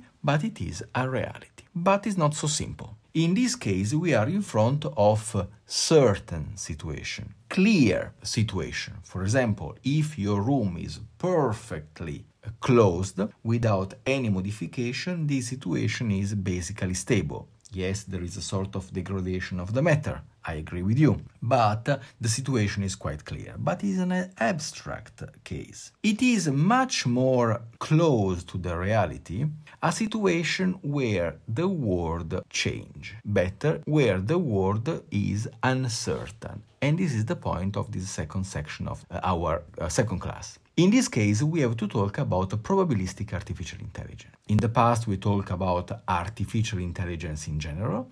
In this case, we go one step forward. When in the past we discussed about the first order logic and the propositional logic, we say somehow that if A is true, then B is true. For example, if the weather outside is 25 degrees, and if in the computer we say 25 degrees is hot, then it is a sort of correspondence in between A and B. If A is true, then B is true. If 25 degrees is the temperature outside, and if B is hot, then A is true, B is true. In this case, my example is weak. In this case, A and B true, it is something much more abstract. Actually, this is the Aristotelian logic. But this situation is unreal.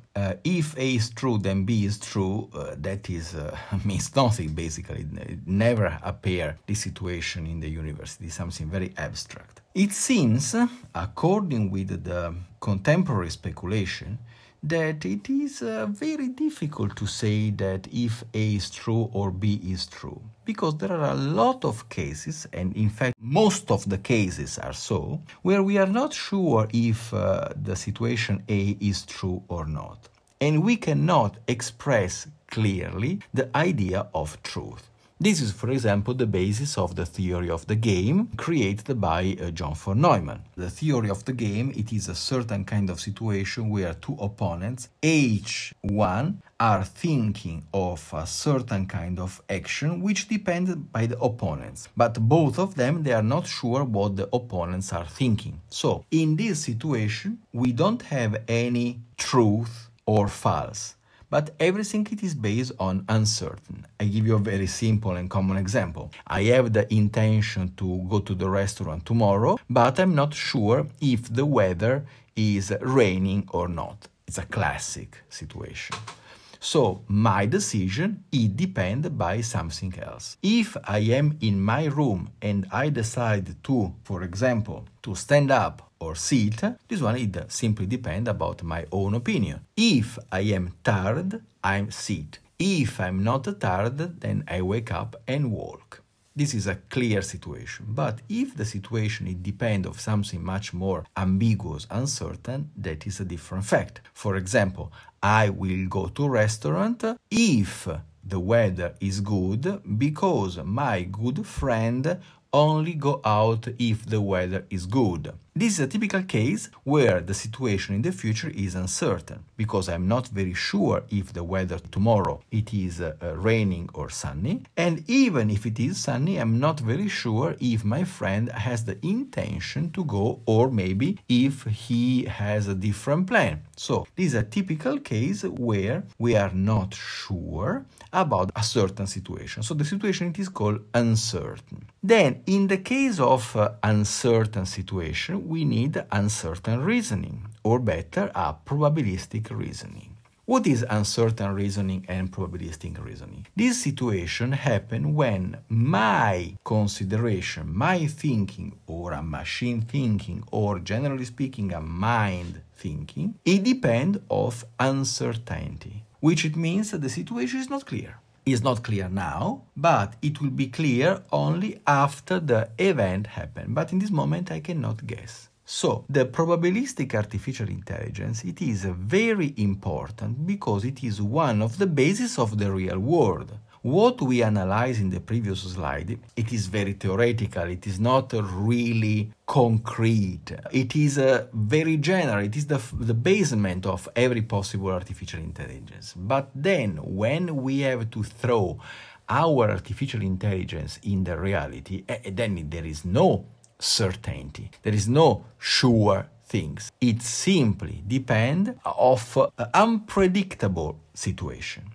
In this slide, there are some examples. Reason of uncertainty. Information occurred from unreliable source, experimental errors, equipment fault, temperature variation, climate change. And this is the classic example. The first case, information occurred are unreliable sources. For example, today we are in 2020. And in this year, it is something very tragic concerning the COVID-19. There are a lot of information which are correct, reliable, and a lot of information which are fake. In internet, there are millions, and basically most of the information from internet are uncertain, unreliable. Then the question is, what is our knowledge? If our knowledge is based on internet only, well, you must be very clear that internet is the factory of fake news. Sometimes, in a very small percentage, there are reliable information. But most of the information over internet are fake. When the information came from unreliable sources, some strange website, conspiracy theory, and this kind of garbage, then this is a problem of uncertainty. But the issue is much more controversial because sometimes it's not really very clear if the sources is reliable or unreliable. Because some very serious website can make a mistake. Or maybe because of the lack of experience, the scholar, the readers, the people who search information over internet, they are not very clear about which websites are correct or incorrect, or in the common word. You trust a person, but this person can be fake, can be a liar. So in this case, you trust a certain kind of information which finally are incorrect simply because you trust those person. He can be a very trustable person in the common life, but sometimes he can be, for a certain situation, not accurate in his expression. It happens also to me. I have a great friend who I trust, but sometimes they are not reliable with the sources. So sometimes you need to be very careful about where the sources come from. Point number 2, experimental errors. Machine made mistake. Or in other situation, computer made mistakes. Sometimes those experiment has a sort of bad output. For example, the computer can be broken. Point number 3, or the tool are broken. It happened to me all the time. When I buy some machine, I trust very well, but then finally the machine is broken, or the equipment is not very well set, and then a disaster occur. Temperature variation. And this is clear, and also the climate change.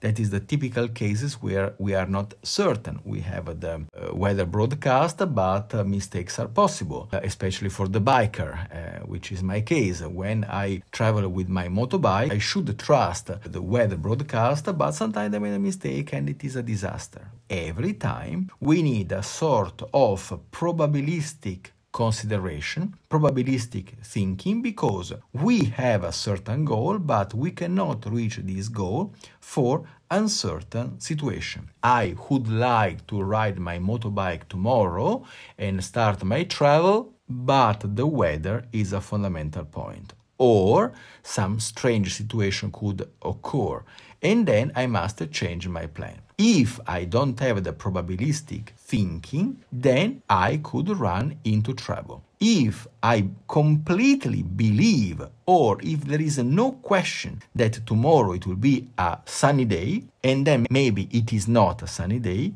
if I want to ride a bike, I will encounter big problem. Then there is a 6th point that we would like to add. Malevolent mistakes.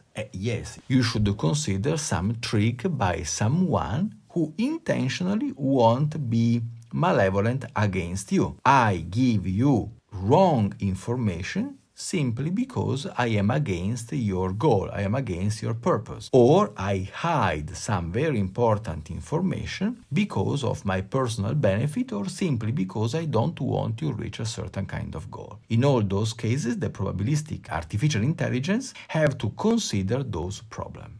The probabilistic artificial intelligence is a key point nowadays in every formalization of artificial intelligence. We must be very clear that the probabilistic reasoning is a way of knowledge representation, where we apply the concept of probability to indicate the uncertainty in knowledge. What does it mean? It means that every form of knowledge we learn from the past class, for the past slide, that it's a problem of representation. How to represent the world outside the window. This is clear. But now we learn something more. We learn that there is a sort of probability. Probability doesn't mean, attention, this is a key point, it doesn't mean that the situation is fake, wrong, or correct.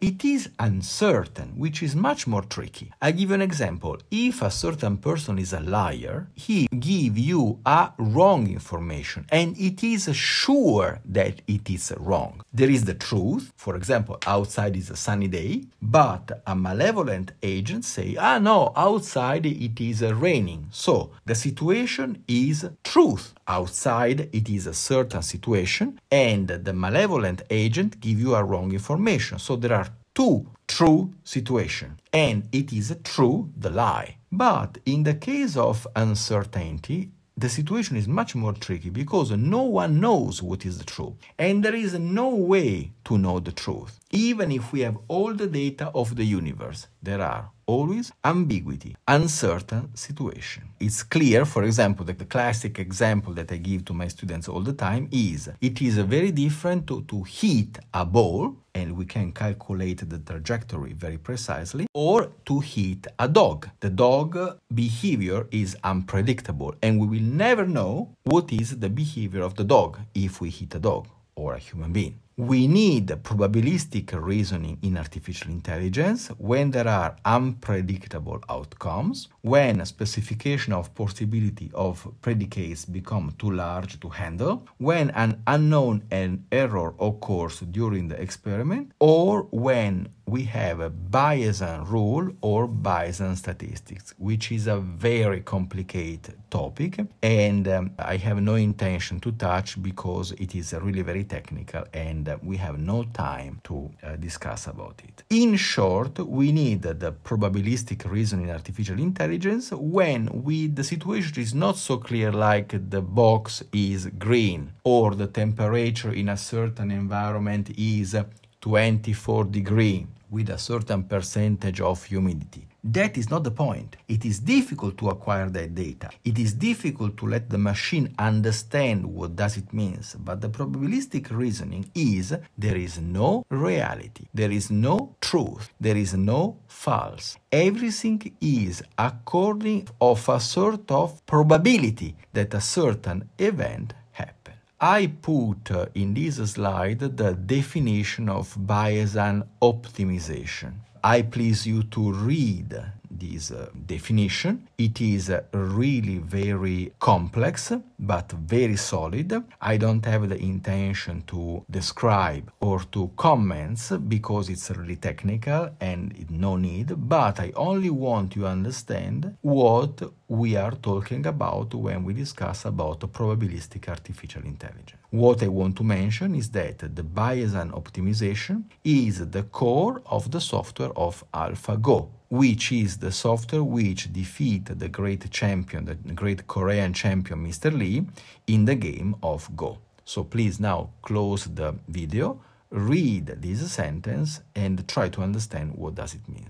This slide is quite simple because it is the basic rule of the probability theory. Probability can be defined as the chance that a certain event will occur. It is a numerical measure of the likelihood that an event will occur. The value of probability always remains between 0 and 1. This is the sort of formalization. The probability is always in between 0 and 1. It is a number. For example, when you say 70% I will be promoted, it means that you believe that a certain kind of number, quite high, will appear, but there is still a certain situation where something unpredictable could happen and you will not get the promotion. PA0 or PA1 represent certain. For example, for sure, 1, in this moment you are alive, otherwise you cannot listen to the lesson. Or PA0 indicate that you are completely sure that a certain event, it doesn't appear now. For example, in this moment, the universe is destroyed. No, because you are listening to the lesson, so somehow the universe exists. And there is a sort of formalization on the bottom to describe this probabilistic situation. There are key concepts in the probability. Event, sample space, random variables, prior probability, posterior probability. Let's define. Each possible outcome of a variable, it is called an event. the collection of all possible events, it is called sample space. Random variables are used to represent the events and objects in the real world. The prior probability of an event is a probability computed before observing new information. Probability that is calculated after the evidence or information has taken into account. It is a combination of prior probability and new information. All those elements I think is quite clear. We no need to comment so much. What I want to only point out, it is the sample space. The collection of possible events, it is called sample space. Now the sample space, it is in general always limited in a certain range. For example, one room, or for example a specific time, which is quite important because the sample space, it is a sort of limited universe where the mind, artificial or natural mind, usually act. This is a quite strong concept. Conditional probability, it is one case of probabilistic situation which can be used in artificial intelligence. Conditional probability is a probability of occurring an event when another event has been already happened. This is some formulation, and it is quite important in my personal opinion, because if a certain situation happens, then we must calculate the possibility that that certain situation happen again. I give you an example. If a sensor gives you a wrong description of a certain universe, of a certain environment, it may be possible that that sensor is broken. And then we must consider the fact to change that sensor. This one is a very simple case, but there are situations where the conditional probability is very important. For example, in the human behavior. When someone analyzes mathematically your behavior, for example, the path that every day you are doing in your daily life, where you live, where you sleep, where you eat, your working place, and so on, that it is always a conditional probability. If for 7 or 8 days you work and live in a certain place, there are a certain probability that your home is in a specific place, or your favorite food is noodles, and so on. It is quite difficult that for you, the day after you are in the desert and doing some sport, because your behavior in the previous week, months, and so on can't provide an unexpected situation. This is quite important, and in the artificial intelligence, when we have to consider machine mind which calculate, manage the climate condition of a certain environment, or complex behavior of the population, this kind of conditional probability, it is extremely important. Again, we summarize in a very simple concept, in a very simple diagram, all the previous discussions. So I advise you to stop a moment the video and reflect on this scheme. We want to touch a very interesting element in our personal opinion, which is the brain control machine. Why? In the past slide, in the past discussion, we always illustrated the idea of an abstract mind which live inside the memory of computer or over internet. In that case, it is a sort of abstract artificial intelligence, which is only mathematical and computational. And the sensors are the eyes and the hands of this machine, which acquire data from the external world and elaborate in his perfect mathematical intelligence. And this is only one case. There are very interesting cases, which actually are quite real, which is a sort of combination in between human body and machine. This is why we call brain-controlled machine. In a general point of view, the brain-controlled machine are machines controlled by the impulse of the brain. There are some electrodes, there are some sensors, which is able to record, get the information from our thinking and then transfer to the machine. There are many cases already existing. There are experiments on rat, but there are experiments also on human beings. Attention, we are in front of two different situations. One situation is when it exists an interface, a physical interface, for example, a keyboard, or for example, some glove, or for example, some glasses, which is able to get information from our brain and transfer into another machine. For example, the robot controlled by a glove, or for example, some machine which is controlled by my physical action, which is recorded by a machine, transfer over internet or over cable to another robot or machine. That it is a brain control machine, but it exists another form of machine which is much more sophisticated because it doesn't need my body's physical action to generate action on the machine, but the simple impulse from my brain can be transformed into electrical impulse which command the computer. So it is a brain generated action. The best example in my mind of this situation is a very old movie which is called The Forbidden Planet. The Forbidden Planet is a very old American movie made in 1956 and frankly speaking is a masterpiece because of the idea beside this movie is very solid. After a certain situation, I'm not going to describe the movie, the explorer finds that there is a huge machine which is able to use the energy from the planet to generate solid thinking. Solid thinking, it means everything people imagine in the brain become physical, become real. Actually, it is energy. Anyway, it doesn't matter. But then what happened? It happened that, yes, this machine worked very well, but the problem is that the ghost of the mind, the monster of human mind become real. And then some strange situation happen. It's a very beautiful movie, very remarkable, but it is the most precise case of brain control machine. The brain, his activity, generate solid thing.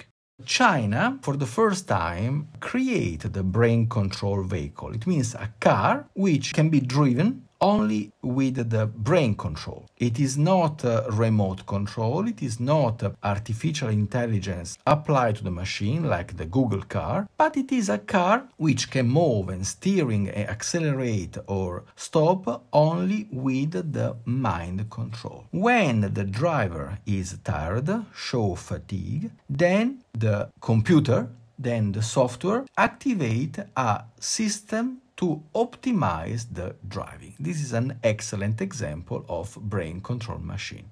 Also in China, there is a very interesting experiment of a rat robot. It is a biological rat, a mouse, a very lovely mouse, with some electrode in his brain, and then there is a wireless system and a battery, and the human being can control the movement of the rat, turn left, turn right, walk, stop, and so on, only with his thinking. This is a very interesting situation because human can control animals. And this is very useful, we can say, in case of disaster relief, where it is too risky to lose a human, then we can use animals, which is sometimes more effective to solve a problem. And then if they die, only an animal dies. Personally, I believe this is not correct because the animal life have the same dignity of human, but in a certain situation it may be very useful. For example, the human being is too small to reach a certain position, so a rat or a monkey or lovely cats can be much more effective to solve some certain situation. So this is a very interesting project made by a Chinese scholar. It's very remarkable.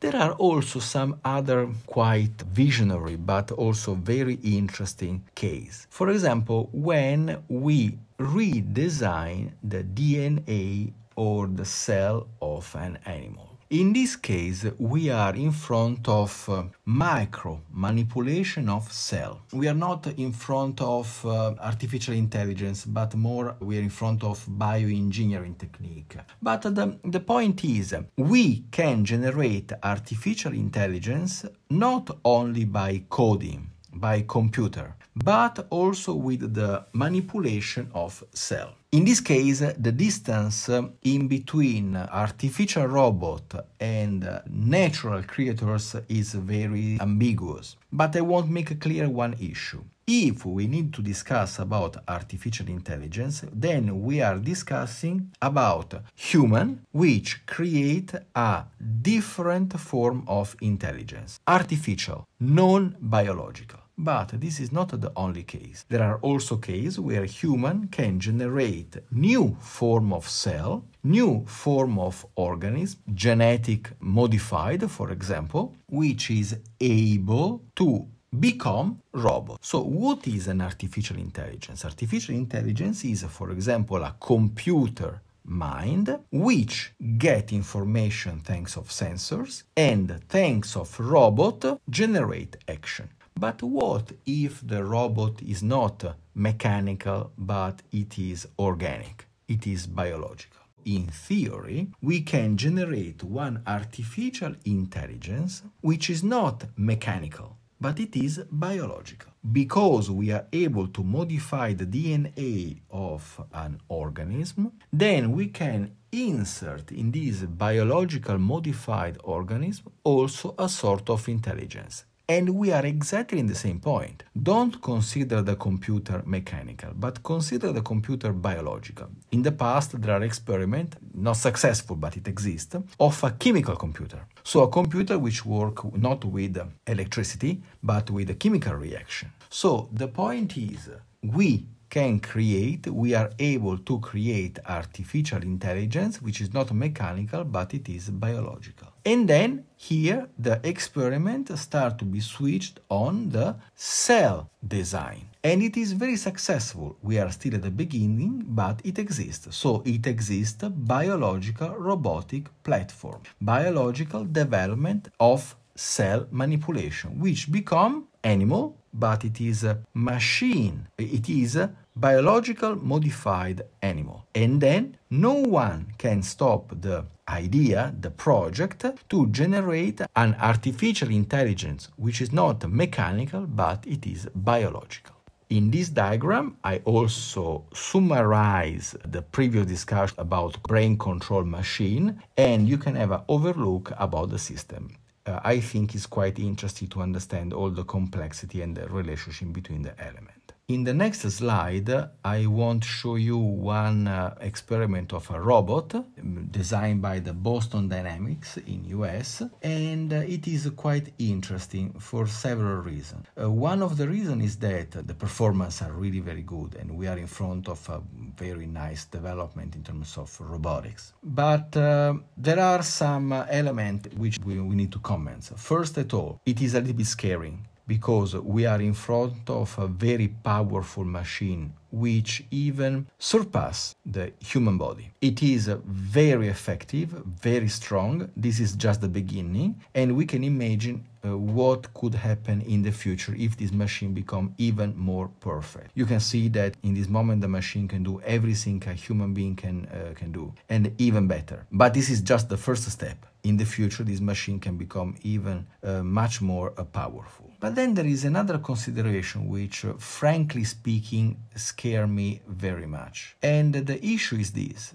This body, this robot, it doesn't look like a human being. It is very different. In this case, the meaning is the robot not necessarily looks like a human body, humanoid. As well, artificial intelligence may not appear like a human intelligence, can be something different. And I want to remark once again that is quite dangerous. In this last section of the first part of the second class, I want to point out some possible application of artificial intelligence with some controversies and open question. Now, it is clear that the artificial intelligence become a reality and it is already used in the modern life. 3 examples: healthcare, transportation, production chain. Healthcare, for example, it is quite obvious because all our health examination, health test, it is acquired by database and it is used for statistics in terms of medicine production and recording of the state of the health of a nation. Transportation, it is very clear and very common the use of artificial intelligence to analyze the traffic in the big cities. For example, I discussed with some high-ranking officials in one district of Jinji in China, and they declare that the artificial intelligence will be absolutely necessary in the management of the transportation of this Beijing, Hebei, Tianjin area. It is a very large cluster of big cities with a huge amount of people. We are discussing about 300 or 500 million of people, and the transportation without artificial intelligence, it is simply impossible.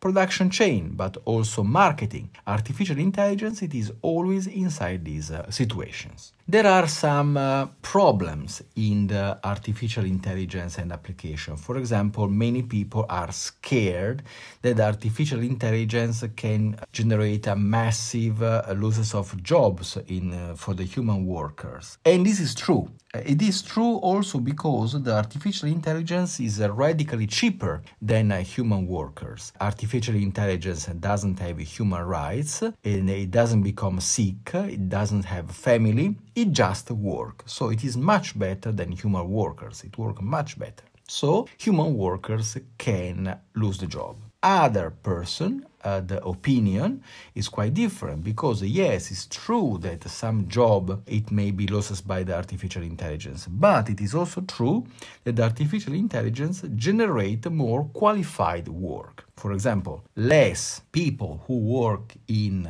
dangerous environment, mine, for example, and more people that may control the robot who work in the mine. So this is an open question. Even more important is what happened in 2018 with a group of society like Google and SAP plus other organizations, something like Association of Computing Machinery, Access Now and Amnesty International, to generate the artificial intelligence guideline and principle. Yes, because problems may occur during the development of the artificial intelligence, which it means we have to generate a very precise standard rule, golden rule, we can say, in order to avoid possible problems. We all remember the 3 laws of robotics made by Isaac Asimov.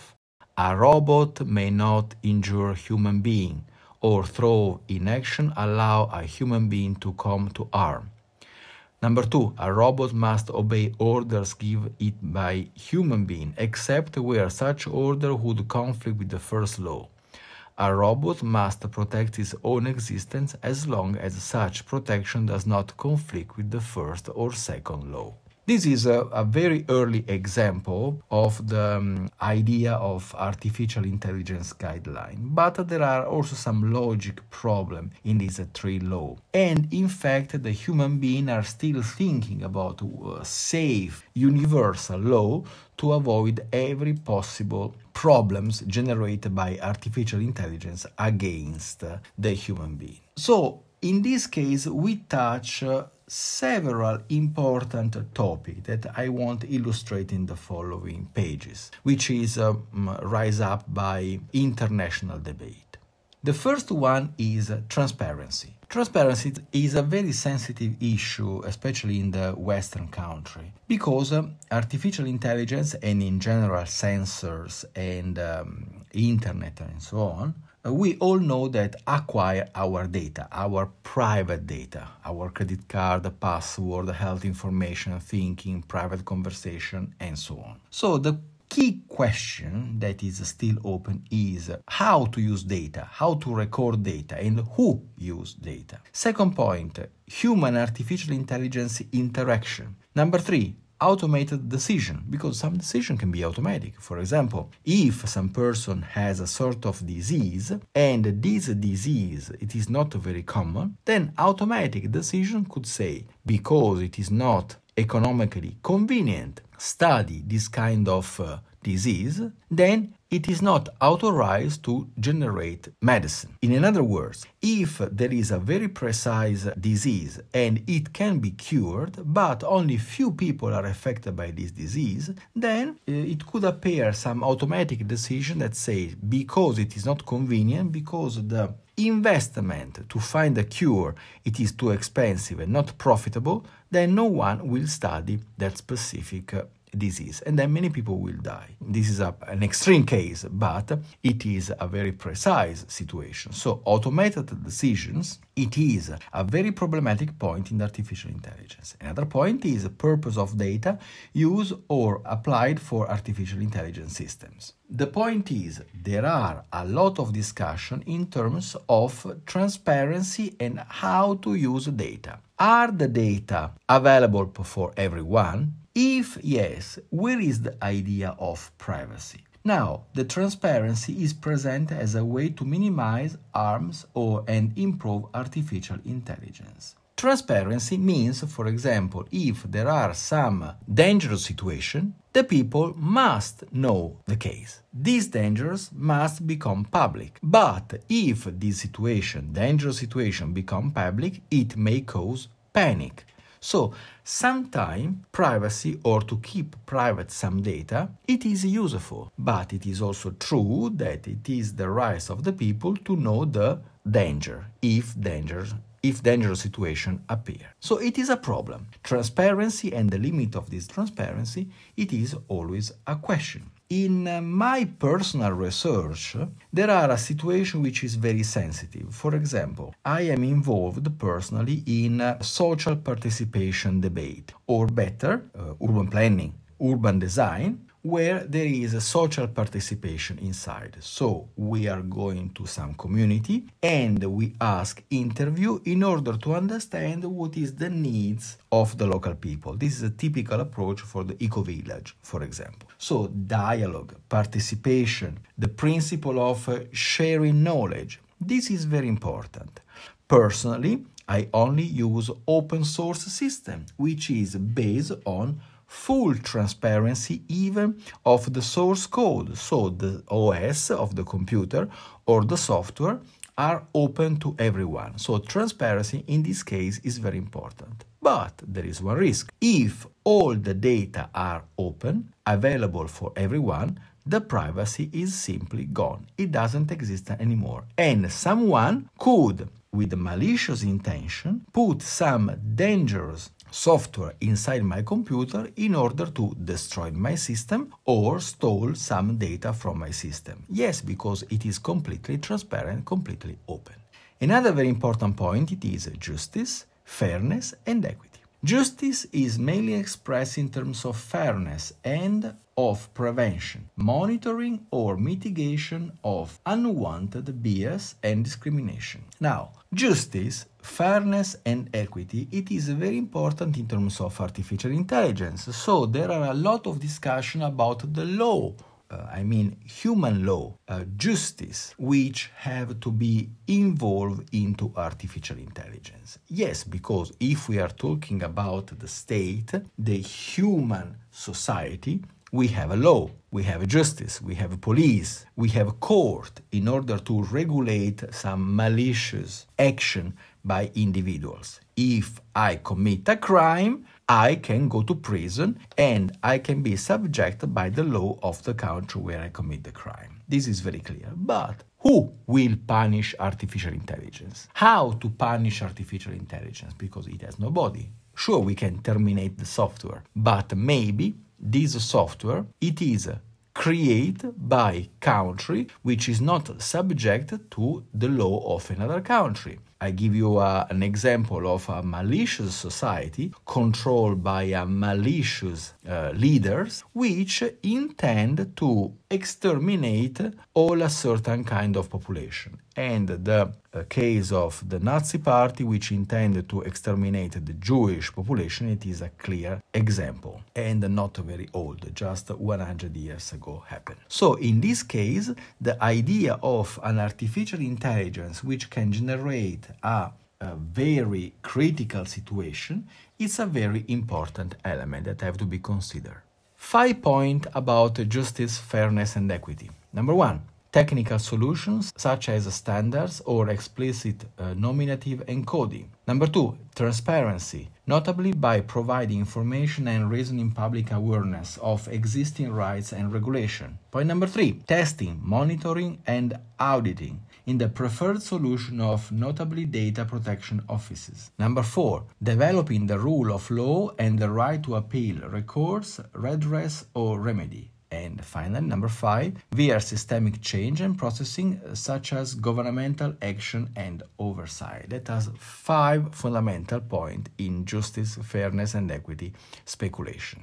Non-maleficence. Artificial intelligence can be maleficent, can be evil. So we can imagine a sort of artificial intelligence which self-generate regulation to keep himself safe against everything could harm, including human. Now, the maleficence situation, it is very common in the literature because many scholars, many philosophers, and many people involved in ethics are very scared about artificial intelligence which turn in a malevolent way. So if it is benevolent with a human being, that is very nice. We have machine, we have intelligence, artificial or natural intelligence, doesn't matter, which help people to survive in a better environment. But what happens if this entity become evil? That it is the main concern of several books and several discussions. And some of those books are really very good, are really very strong in their position. There are some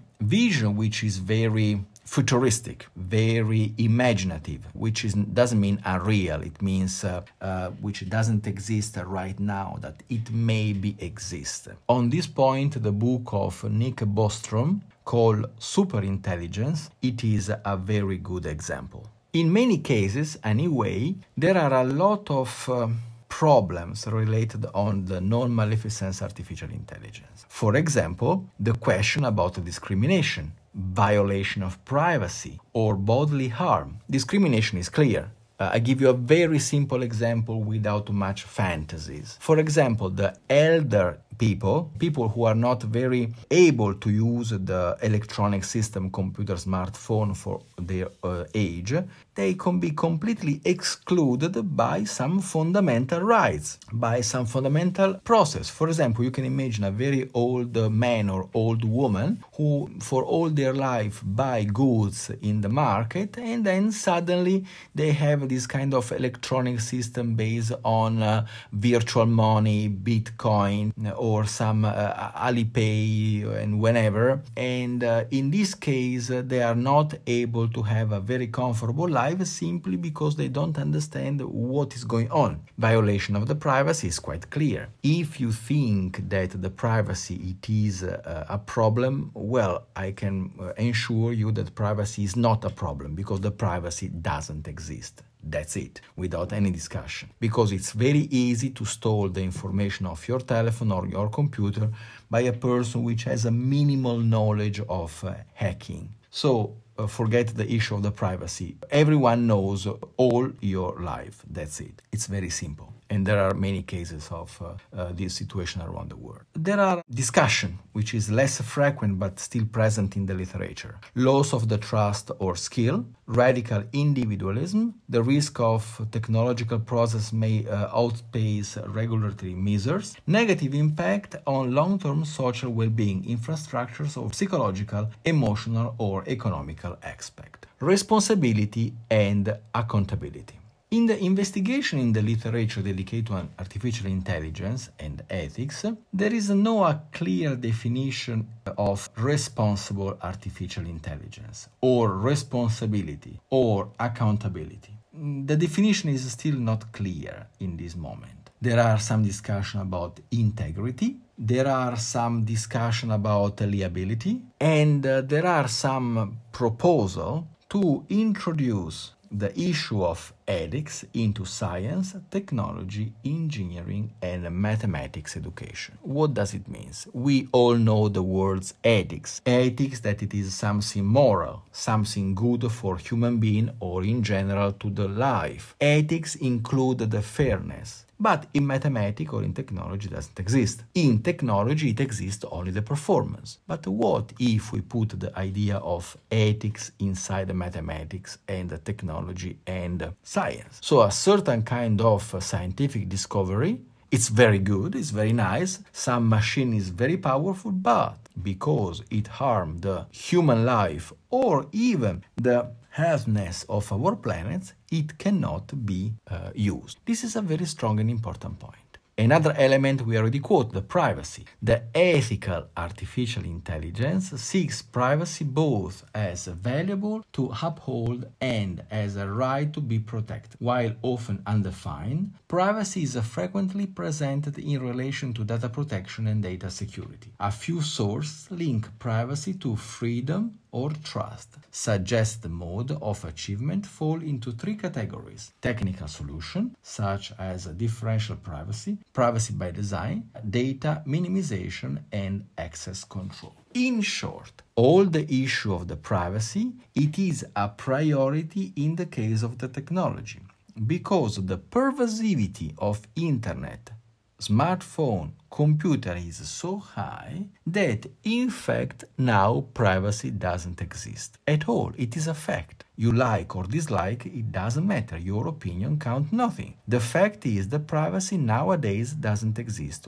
or at least the privacy depends by others. Example, some very popular search engine knows very well where you are, what you buy, and so on. Because when you install some app, some software, you agree if you want to use that machine, that application, you must agree of the terms of policy of that company. When you agree, then all your data can be used or held by the company. For example, when you use the search engine may use your preferences and your research for marketing. And then it's a problem. And then you agree, this is the trick, this is the point. If you want to use that app, you must agree to their policy. And then they may use your data for some marketing goal. So the privacy, it is not anymore in your hand.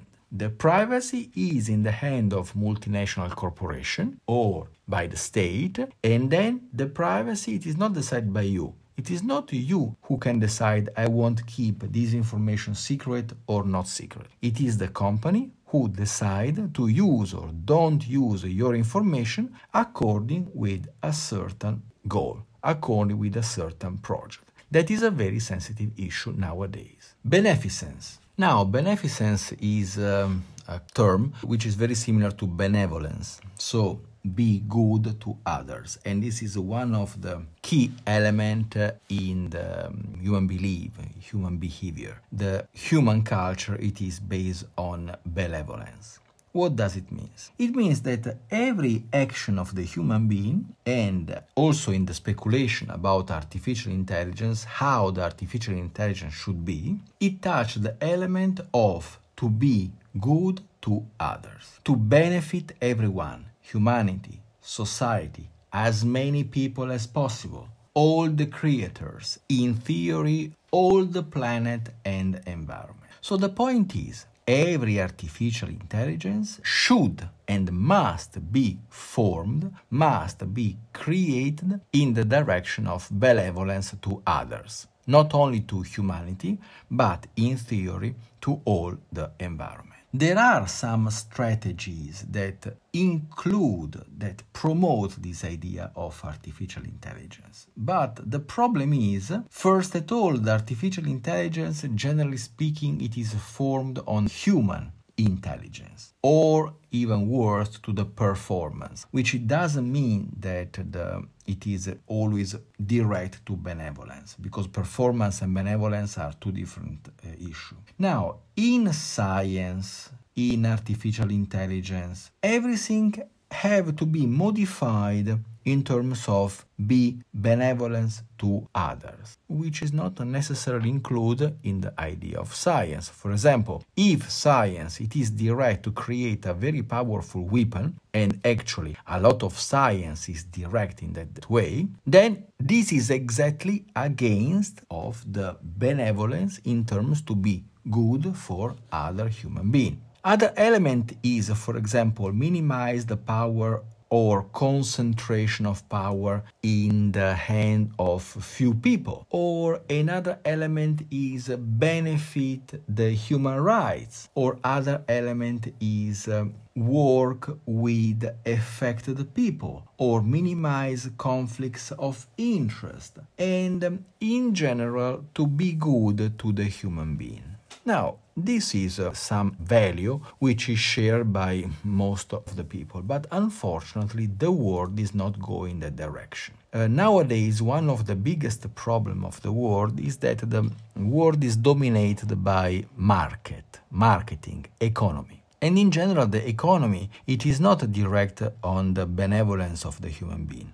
The marketing, for example, the banking, it is a clear example where the profit is above the human being. How many families, how many individuals are destroyed by the logic of the banking or the multinational corporation? For example, there are some chain of food which basically destroyed the healthiness of many human beings. And what happens if that logic it is implemented in the artificial intelligence? Actually, this already happened because the artificial intelligence is used to optimize the program of marketing of a certain kind of multinational corporation. There are some big companies, and I don't want to quote the name because it is evil, that they are using already artificial intelligence to capture more sector of market, who are going to optimize their performance, even against the rights of the workers or the rights of the customers. This is quite controversial. Freedom and autonomy.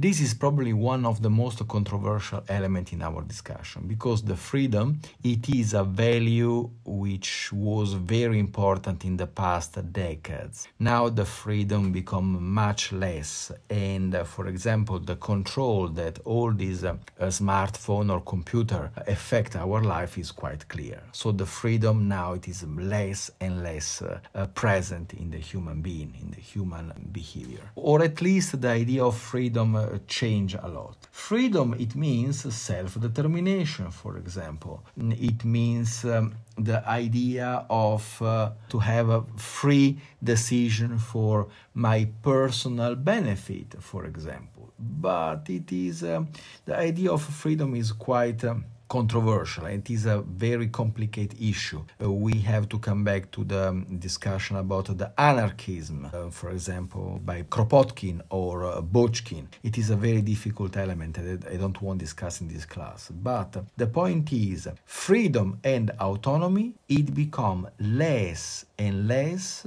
with artificial intelligence, because artificial intelligence can understand what is the idea of the user and use this idea, this mental process of the users in terms of marketing, for example, or control, or manipulation, or surveillance. So it is quite difficult nowadays, in my personal opinion, to talk about freedom.